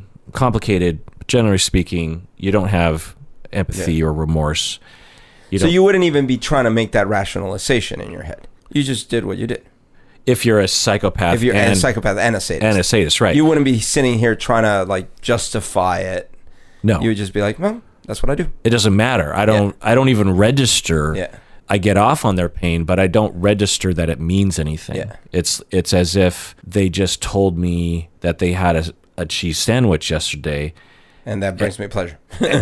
Who cares? Like, it just doesn't matter. Yeah. And so now, of course, you can be a psychopath without being a sadist. So you can be a psychopath and not have remorse, and also not harm other people, because that doesn't bring you pleasure. It does. Not only does it not bring you pleasure, but it also isn't instrumental to you. Sure. You know, psychopaths who are not sadists will harm others when other people get in their way. Sure. But if you don't get in their way, they don't want to harm you. And there are plenty of people who know that they're psychopaths and actually have figured out how to intellectually protect other people from them. You know, there's like, okay, I have to... Oh, you're talking about Dexter. Yeah. Well, my hypothesis about Dexter is that he wasn't actually a psychopath, that he was actually replaying a traumatic event from his, you know... Which, by the way, that's like, when you're like, well, I mean... What? So someone makes an allegation about some supposed text messages? No. Tons of people with the receipts to show it and marks on their bodies and, you know, corroborating one another's stories, and even to the point of like, no, also took me here, also did this, also did... This isn't just like some he said, she said bullshit. Also in my notes, and this is to the first episode from a year and a half ago, I think it's called Armie Hammer and Vore Fetish or something. We go into a lot about Vore because a lot of the headlines, especially in the beginning, was like, he's a cannibal. He's like Hannibal Lecter. People are making all these jokes about it. And we reviewed the whole thing last time, but just in brief, there is a thing, Vore Fetish or vorophilia, in which people have an erotic desire to consume or be consumed by another person or creature, or watch people eat or watch people get eaten. Now, the key is with Vore Fetish is that it's always consensual, and it's never actually eating other people. Although there was one famous story of a German man, two men consented. Agreed. Yeah, the one man wanted to actually be killed and eaten, and the other man actually wanted to eat someone. But that, you know, that's and that actually happened. And I don't know the outcome of that legally, but the point is that's pretty rare. The vast majority of people who are into Vore, it's similar to BDSM. It's like people into BDSM don't actually want to be raped or tied up and harmed or beaten to a pulp. It's all play, and with Vore, it's the same way. You're playing out this fantasy in your mind. A more common thing that people will probably relate to is you're having your regular, very calm, vanilla sex with your partner, and there's a little bit of dirty talk, right? Yeah. Like, what would be a low-grade dirty talk utterance while you're in bed with someone? I would love it if you would just kind of like flick your pinky in my elbow pit. No, give me a beat on, you know, the first step of BDSM. Oh, sure. Or Vore. Like, I don't know, can you spank me a little bit, you know? No, that's not too mild. Berto, you're not turning me on. The thing that I would say, that what I'm trying to get at is a statement like, I was trying to avoid making the statement because people see me as Mr. Rogers sometimes, so you don't want your Mr. Rogers people saying, but I will. Let's hear it. We need to break people of that it. notion anyway. Although, isn't it funny to think, you know, because Mr. Rogers had kids, so you got to figure he had sex. Who knows what he was like? He was probably pretty kinky. Yeah.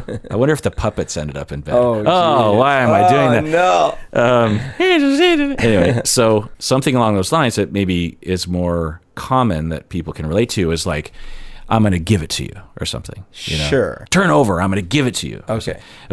So if you just take that at its verbatim and even the tone of it. Yeah. Sounds violent. It sounds violent. It sounds non-consensual. It's not like, would you like me to give it to you? Sure. It's turn over. I'm going to give it to you. Right. Yeah. Now, there's not a rapey sense to that, but you could imagine going further down the road. Okay. Sure. So it's the same. So further down the road with BDSM, further down the road with Vore is a more common thing that people can relate to is, you'll hear people say this. It's like, oh my God, he's so cute. I just want to eat him up. Yeah. Or, oh my God, she is juicy. I mean, she's sweet and tasty. You know, we use these terms, and there's a lot of songs about it. You know, hungry like the wolf. I'm on the hunt. Juice is like wine. I'm hungry. And then, of course, with religion, you are literally eating the flesh of Christ. There's many myths involving this. Kronos ate Zeus's siblings. There's a lot of fairy tales about this. You know, like Little Red Riding Hood, Hansel. We clearly have like an element of this in our culture and in our psyches, and taken to an extreme is more of the Vore fetish, right? So it's just a greater degree of that, and it can manifest in a lot of different ways. So here's the question, actually, and I don't, for the first episode we did, I was like, well, he clearly has a Vore fetish and maybe a BDSM fetish, but he's also an abusive person. So we don't want to equate Vore and BDSM with abuse. I believe I made the point, and if I didn't, I should have, because I still feel this way, that I'm not totally on board with all fetishes go, and Vore is included. Because as I think I gave this example, like, what if my, fetish thought is to, like, kill a whole bunch of people, right? Like, and I just fantasize about it all the time. Well, that can lead me down some pretty destructive paths, right? The research on that is not strong either direction. So it's... But we have plenty of real life evidence of kids who fantasize about it, plan it, and then do it. Because they actually wanted to do it. Right. But, I mean, they said they wanted to do it. But when you catalog all the different fantasies that people have, even if we just look sexually, and this doesn't even include, like, the pleasure that people get from killing 1,000 people playing a video game, right? So, they're just thoughts in your head. They're not plans. Like, most statistics show that half of women, when polled, have had fantasies periodically about being raped. Do they want to be raped? No, of course not. Sure, but that's also about something that they want done to them. I don't want to get into this because we'll just end up talking forever. I don't want to talk about this anymore. But we'll agree to disagree. The research shows that there's no clear evidence showing that anything along these lines, like playing video games, causes people to want to kill people, or having a Vore fetish causes people to want to actually eat people, or having a BDSM fetish leads to people actually want. Can someone be a sexual sadist and a criminal and also be into BDSM or Vore or video games? Yeah, but there's no way you have Vore stats. No one's got Vore statistics. You know what I mean? What? Like, the people that are into Vore are the percentage is so small. There's no way we actually have statistics on how many people had the fantasies, had the opportunity to carry them out, and then did it. But I mean, like, with pedophiles, it's like they fantasize about things that they want to do, and it's unfortunately pretty likely that if given the opportunity, they do it. And that's actually false. I mean? That's false. Well, fine, but enough percentage of them do it that it's a problem. So if it goes unnoted or untreated or undealt with, it's a problem for society. Is it true that for some criminals, they will fantasize and they need to be dealt with in some way, shape, or form, treated, locked up, something, prevented from having access to victims? And the slippery slope towards victimization of other human beings begins with what one could call fantasy or thoughts of. The thought of wanting to sexually harm a child. It starts out as a fantasy, and then it grows to actual behavior. Does that happen? Yes, it's almost universal along those lines. Right. And there are many people, without getting into pedophilia, because I don't want to get bogged down in that, who will have a variety of sexual fetishes, all of which, if you just looked at it on its face, are deplorable actual human activity, criminal human activity. But the vast, vast majority of people who participate in those fantasies never would want to do these things in real life. So to equate just because Vore fetish makes you feel uncomfortable with somehow it needs to be labeled differently than other fetishes is just another example of sexual shaming in our society, in my opinion, bro. But let's move forward. So after watching this documentary and seeing his generational sadism and psychopathy, it makes me wonder if he actually had a Vore fetish. Because, like, one of the things that is confusing for some people is that if you do have a child abuser, sexual child abuser, they will equate it with pedophilia. And it's fine depending on what we mean by pedophilia, because for many people that sexually harm children, they're not attracted to children. They just want to harm anyone. And children are just very susceptible, and to sexually harm is just one way to harm people. Now, certainly some people who harm children actually want to have sex with children, right? That's what they're oriented towards. But I'm wondering and there's no way to know, and there's not strong evidence in this direction, but it's possible that Armie Hammer, he just wanted to scare and harm people, and he manifested it in a variety of ways. And he found that if he did BDSM, he could utilize that to harm. And he found if he could do the Vore, he could live in that world, then he could just utilize that to harm. It's hard to know, right? That is true. I just think, like, in the exchanges that you see evidenced that they show, basically, if I were giving advice to someone, is if in your exchange with someone romantically, it gets to the point where they're discussing that they would like to decapitate you or blow up a church with you inside of it. Like, I would, but that's not actually, I would do something about that. Okay. Yes. And he was saying, like, I want to cook part of it. I want to take out your organs. I want to, like, he was saying those things. But when you whether actually he means it or not, I still see that as a flag. Decapitate. Yeah, but that's not Vore. So no, I know. I'm just saying. I wasn't giving that Vore example. I was giving an extreme. Yeah, but I wanted to delineate. I want to delineate because the typical Vore fetish manifestation is, one, shame. People are terribly ashamed of it. Two, it'll manifest in a variety of different ways. But one of the common behaviors that people will land on is that someone has a massive Vore fetish, and so they're obsessed with fantasizing or kind of paying attention to their partner's stomach, and so they kind of want to be inside of their partner's stomach. They don't actually want to be eaten. They know, physically it's impossible for them to live inside their partner's stomach. And this is just one subtype of Vore, and they will love to listen to the sounds of their partner's stomach, and it will be either just generally comforting or a sexual turn on. That's what Vore fetish is. Yeah. And what you just described sounds odd, but not necessarily like a red flag to me. That in fact, because two reasons. That's what I'm saying. They want it done to them, but they want it done to them. Well, even if they wanted their partner inside of them, they would say, I want to eat food off of you. But that's not what he was saying, right? He was saying extreme things.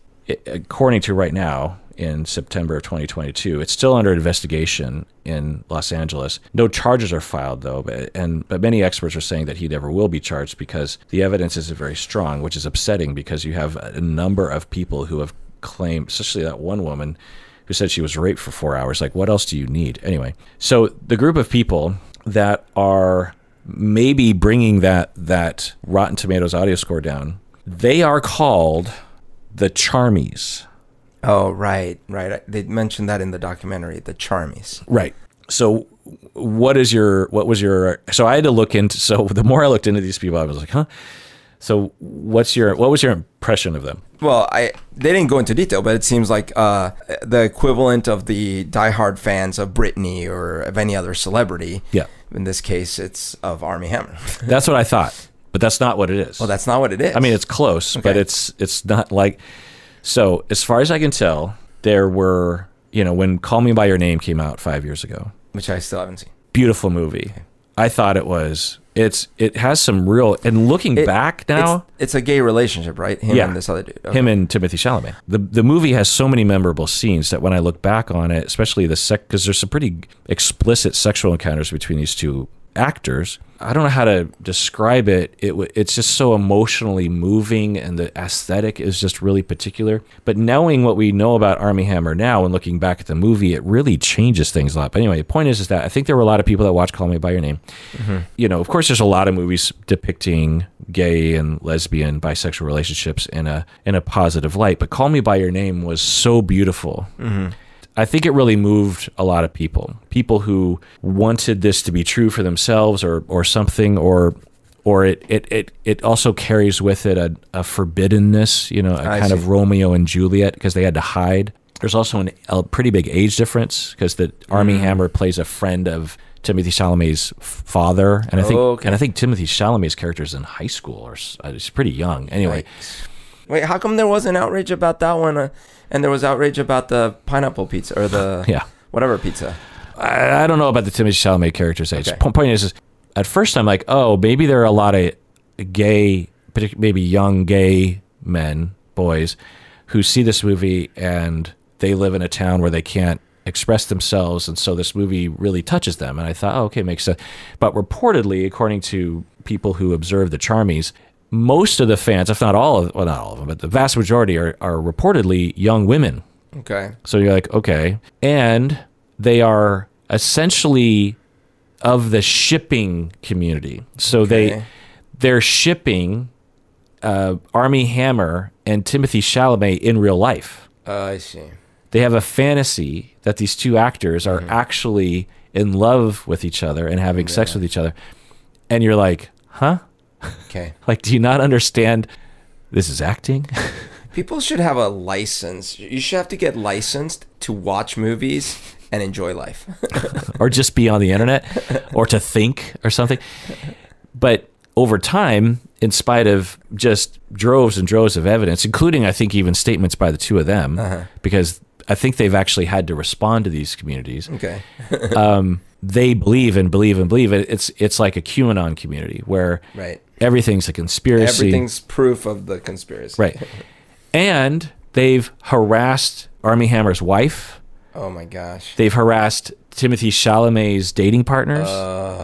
They've like ganged up on these people, saying like, how dare you? We know you're, you know, a crisis actor or something. Oh my gosh. That kind of crap.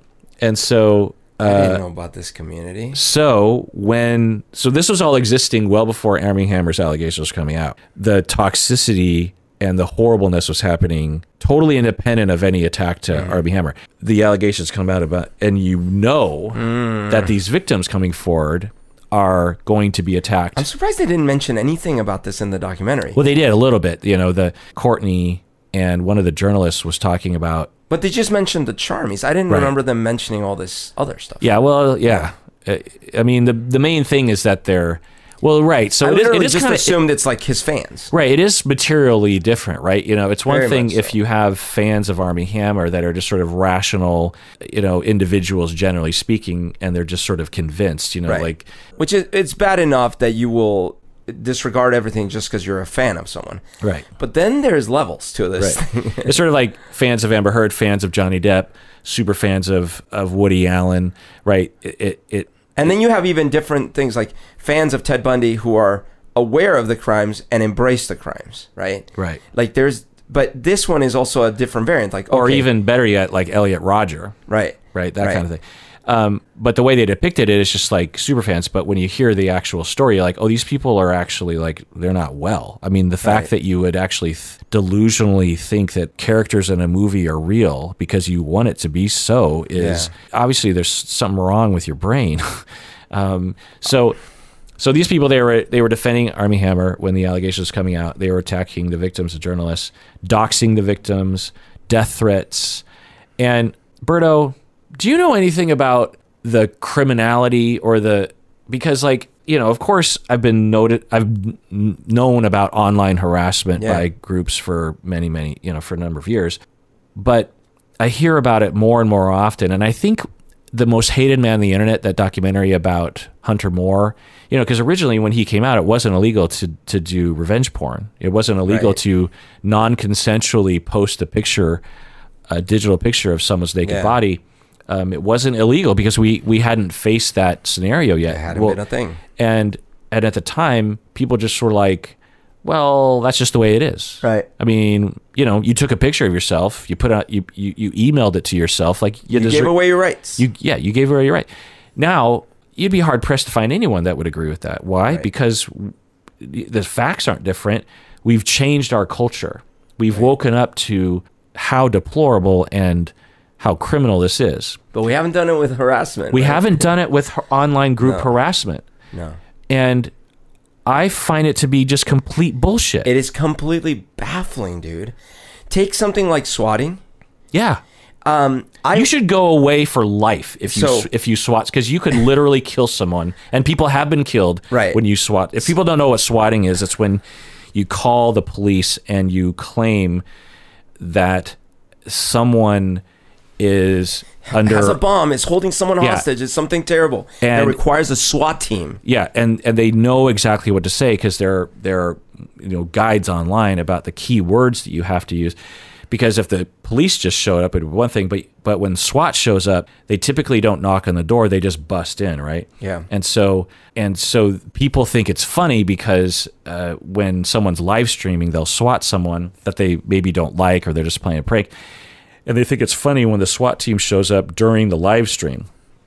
And there have been cases of people being killed because the SWAT team comes in expecting there to be a bomb or a shootout or something, and hot under the collar, itchy trigger finger cops just rolling into your house.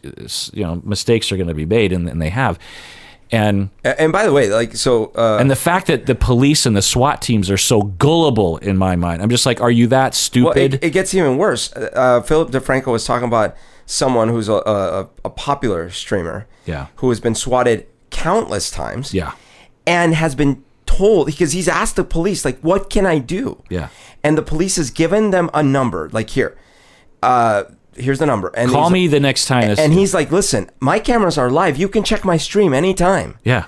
And they still show up. And then when he brings it up, they're like, I don't know. I don't know who you talk to. Yeah. It's unbelievable. And so I started thinking about that. It makes me wonder, I mean, this is sort of sidetracked, but it makes me wonder if the SWAT guys get off on just having an opportunity to be SWAT guys. I mean, there is part of that, but honestly, there's got to be a limit to it. Like when you know that, well, it's that house, we're not gonna get to shoot someone because we know it's not. But to kick down a door, especially if you know it's a fake situation, because you're not actually in danger. You got to play SWAT. You know how many war reenactors there are, and like weekend warriors who dress up in all sorts of stuff, and paintball people who think they're actually at war. Like, I could also see some sort of legal advice inside the police station saying, hey, listen, here's the deal, we miss one of them and it's like crazy scandal. Like, if one of them is real, we're screwed, right? So they have to treat every threat as if it were real. Okay. But then there's limits to that, right? You say, but listen, start a registry. So, like, these are popular live streamers in your area that will be swatted, right? Or have been swatted numerous times. Flag that house. You can check their cameras. If it looks like their camera's not on and they're being swatted, great, go. The online harassment, and I knew it was deplorable before. I felt it was deplorable before. I've been through enough situations, more commonly where someone's being stalked. You have a woman who is being stalked by her ex-boyfriend, and because the ex-boyfriend never does anything explicitly illegal, he's allowed to terrorize this woman, forever. And I just feel like that's, because of freedom of speech and freedom of movement, through public spaces, I just feel like, is that the kind of world we want to live in?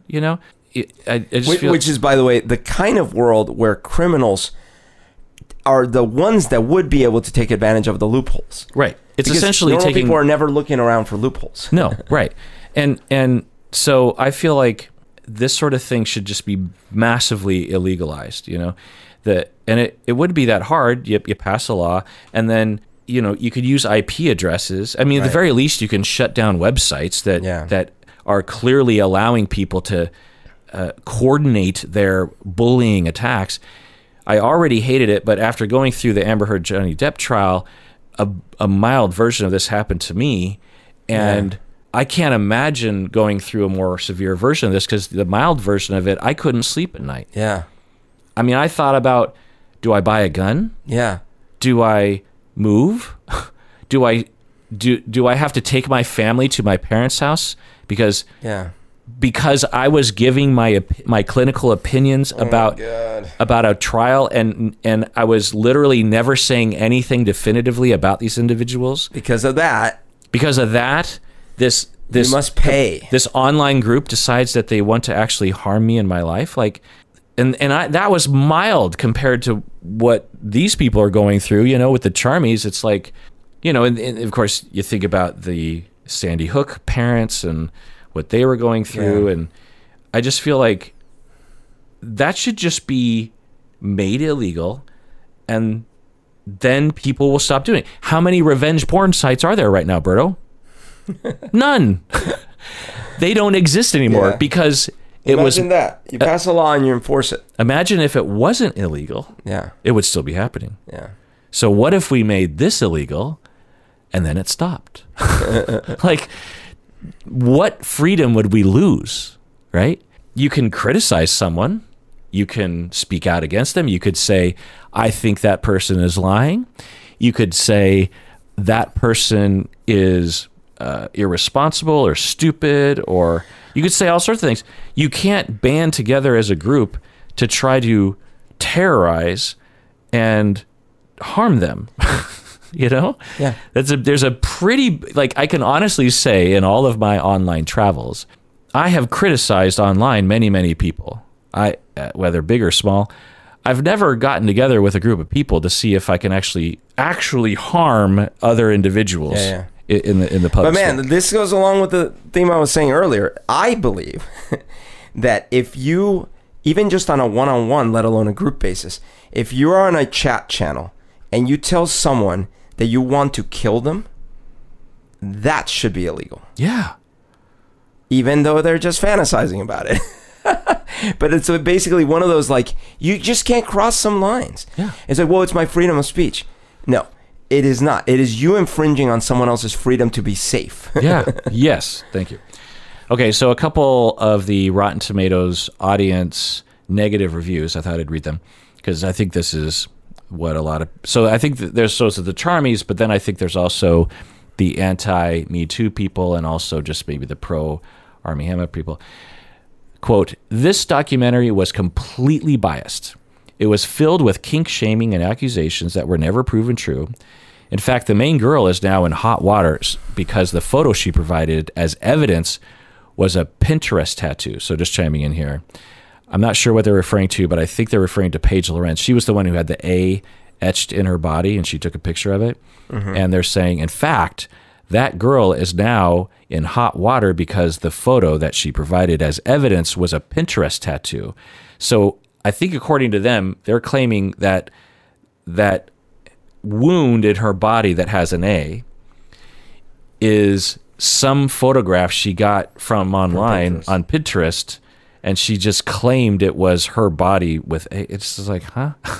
Like, did you read his texts? Have you heard even what he's... Okay. And LMAO, you can't make this stuff up. We are never presented with any evidence he ate anyone. It still doesn't make him a cannibal, though. What? Yeah. Who was saying he is? Right. Yeah. Actually, the whole point of this documentary was he's not a cannibal. Was that this wasn't about cannibalism. They kept saying this over and over. Yeah. Everyone focused on the cannibalism. Right. And they forgot the important point. He was a psychopathic, sadistic, abusive individual. Yeah. Had nothing to do with cannibalism. Yeah. That is such a straw man. Like, you set up this straw man. Look at this straw man. And look, I can beat it to death. Yeah.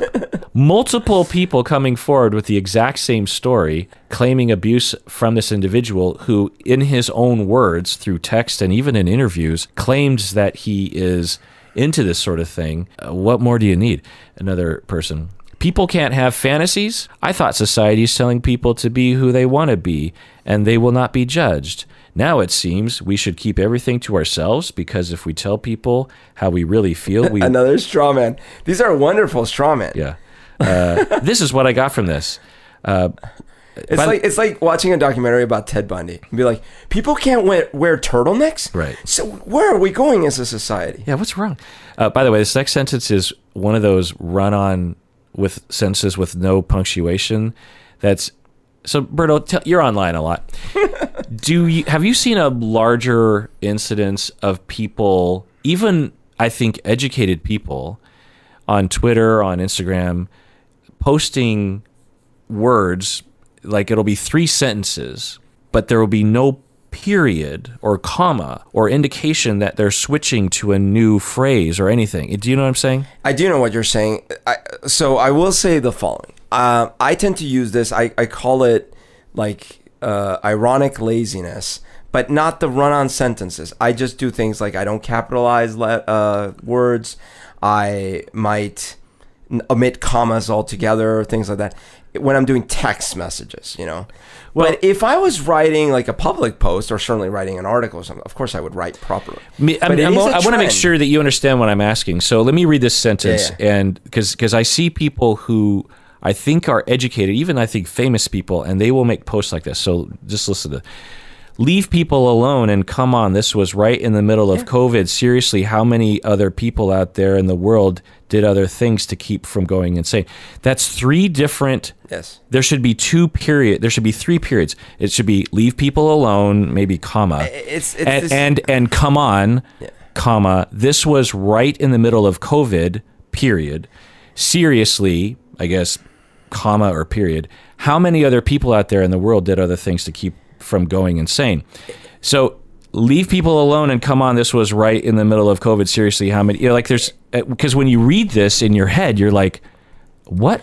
It's just because of the form. It is this ironic laziness. Like basically they're saying, yes, I know I could make these into sentences, but what am I writing, an essay for school? But it makes it illegible. I have to read the sentence 5 times to be like, oh, I see, that was a new idea, because they don't even, there's no indication, because they're, you know, leave people alone and come on, this was, oh, leave people alone and come on, this was right in the middle of COVID. Seriously, how many? It's quite possible. COVID seriously how? COVID seriously how? What? It is quite possible they also just dictated it text to speech, or speech to text. And so this commenter, and I'm leaving out the misspellings and stuff, but I'll see famous individuals. Sure. And I get this impression they think it expresses urgency. Yeah, it is. Again, it is because of the medium. They're not writing an essay. It makes them look like... I'm not justifying it. I'm just saying, yes, it is a trend. It is kind of like, look, do we really need to... Can we just dispense with the formalities here? What it tells... And maybe this is because I'm a professor and I'm, you know, snooty or something, but what it expresses to me is they don't even really understand how to depict things in graphical form. And, you know, because one of the things that I would see in very rare students, you know, obviously these are graduate school students, but it would happen every once in a while, is people would write how they talk. Yeah. In hypothetical defense of some of these people, what they might say would be like, no, you're not very smart because you should understand what I'm saying anyways. Now, here's what I'll say. I do use punctuation always because it just makes sense. But I do get lazy with capital letters and with that's fine. You know, stuff like that. I don't need a capital to understand the beginning of a phrase. But I even heard some other people saying that if you use punctuation in a text, it's rude. Because you're trying to be so formal about it. No, not formal, but it comes across like you're being angry. Well, it depends. Like, but if you're making 3 sentences, that doesn't come off as angry. But maybe if you're like, I already considered this, period. What I was trying to explain, you know, like, yeah, maybe that could come, you know.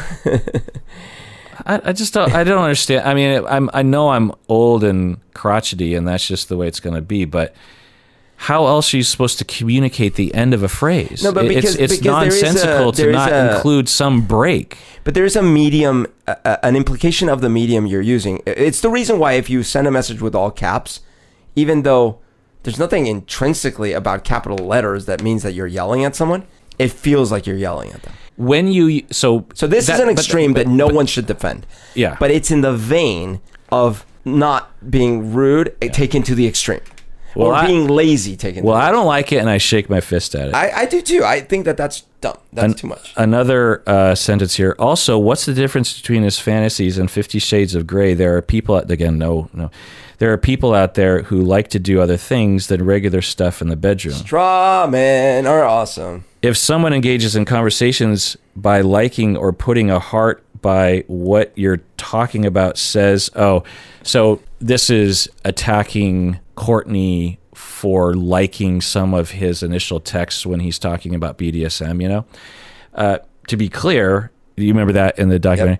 Yep. The thing she was liking, now she claims, she's like, well, I was only liking it because I was just trying to say, okay, that's fun, even though I don't know if I'm related. So what if she was liking it because she was liking it? Right. Those texts were, he was expressing his kink and his fetish, that he wasn't saying, I want to chop your head off and eat you, or I want to rape you for 4 hours. He was expressing what could be argued an invitation to his sexual proclivities. There was no indication that at any point he was going to not listen to pushback, you know? So she could just be, you know, it'd be like if someone that you are attracted to, you know, they're just like, well, like with you, Berto, like you, I'm guessing you don't have a Vore fetish. So someone you're flirting with, and they're just like, I just want to fantasize about being in your stomach while we're having sex.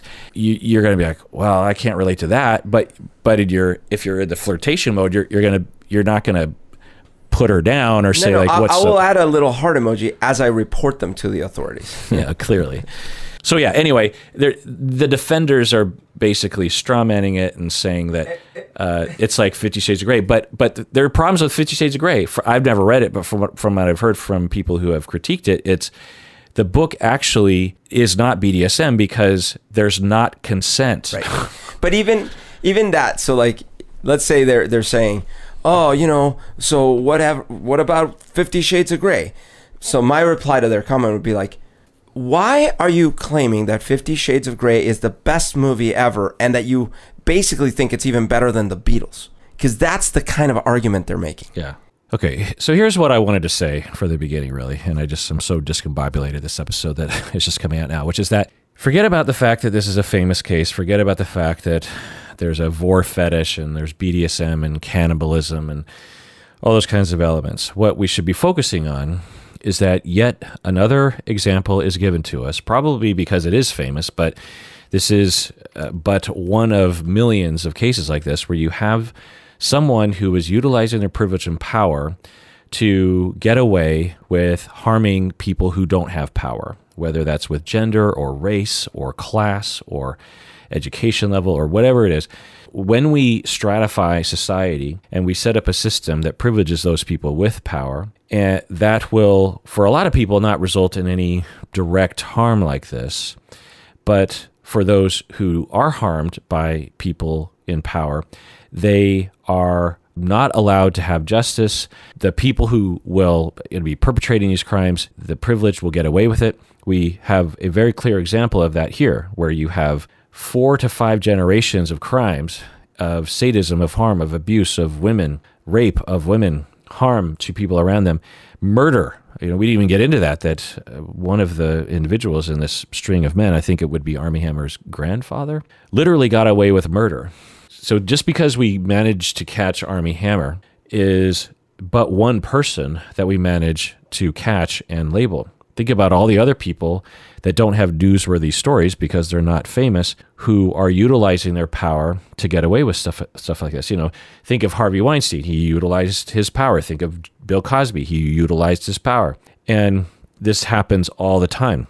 So until we, as the people, dismantle this privilege, dismantle this inequity, and set up a system that actually serves justice and is not corrupt, is not allowed to be bought off. You know, we didn't even get into Nixon and George H.W. Bush and Prince Charles and how, you know, Armie Hammer's great-grandfather, basically, because he was one of the richest men on the planet, he was owner of the 16th most largest company in the world. He paid off politicians and, you know, public figures and bribed people. There are recorded bribes that he did.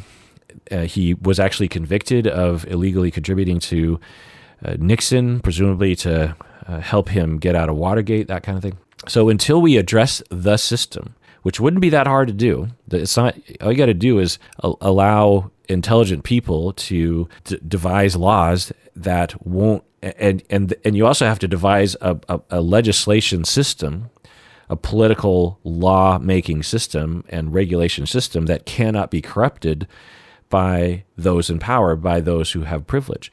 If we did that, of the people, by the people, for the people, then we could actually eliminate a lot of the victimization that we see in this documentary. But we won't do that. In fact, it's getting worse, and more of these abuses are going to happen. Make no doubt about it. They're happening right now. People in privilege are getting away with all sorts of things in our society, and particularly when we include around the world.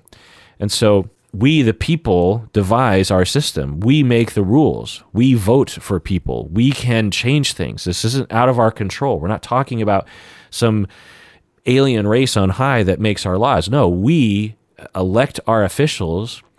They are the ones who make the rules. We can change it, and we need to do that. We have to do it fast because things are spinning out of control. There's more inequity. There's more injustice. All right, Berto, so that's the end of that episode. Hey, I don't think this is the end of this story, so I wouldn't be surprised if we have yet another episode down the road. I hope that he actually is charged and convicted or tried, and then we'll see what the trier of fact will say.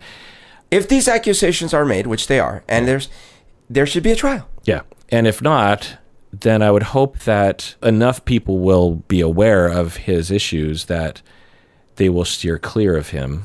And I hope that the victims feel supported and obviously not doxxed and attacked online and swatted. And also that all of us can be validated for what we went through, to be taken care of, and to get the help that we deserve, as we saw with Courtney. And that was actually a nice thing is, you know, when we talked about her a year and a half ago, she, I think, had just started therapy, but she hadn't really seen any benefits yet. But in this documentary, we hear that she really benefited from inpatient therapy. She actually went to a rehab center for a while and had what seems to be trauma treatment and really got the help that she needed. So, you know, that was, and I would hope that the others will get that as well. And from what I understand, the vast majority of the reactions to this documentary is one of horror against Armie Hammer and support for the victims. Because the previous news stories, there wasn't as much detail, and there's something powerful about a documentary that really lays everything out. And by the way, I, as has been common now for the last N number of documentaries and things that I've been seeing, I also feel sadness, incredible sadness for the little Armie Hammer and for the kids that grew up in that family and for that his aunt. It's just like, it's just a cycle. Mm-hmm. And it's both genetic and observed, but it's a cycle and it's horrible. Yeah. And it makes me so sad. Right. If a young Armie Hammer had been born into a different family, even with the same genetics, I'm guessing things would have been very different. Yeah. All right, Berto, let's say to everyone out there to please take care of yourself and take care of others, because you deserve it.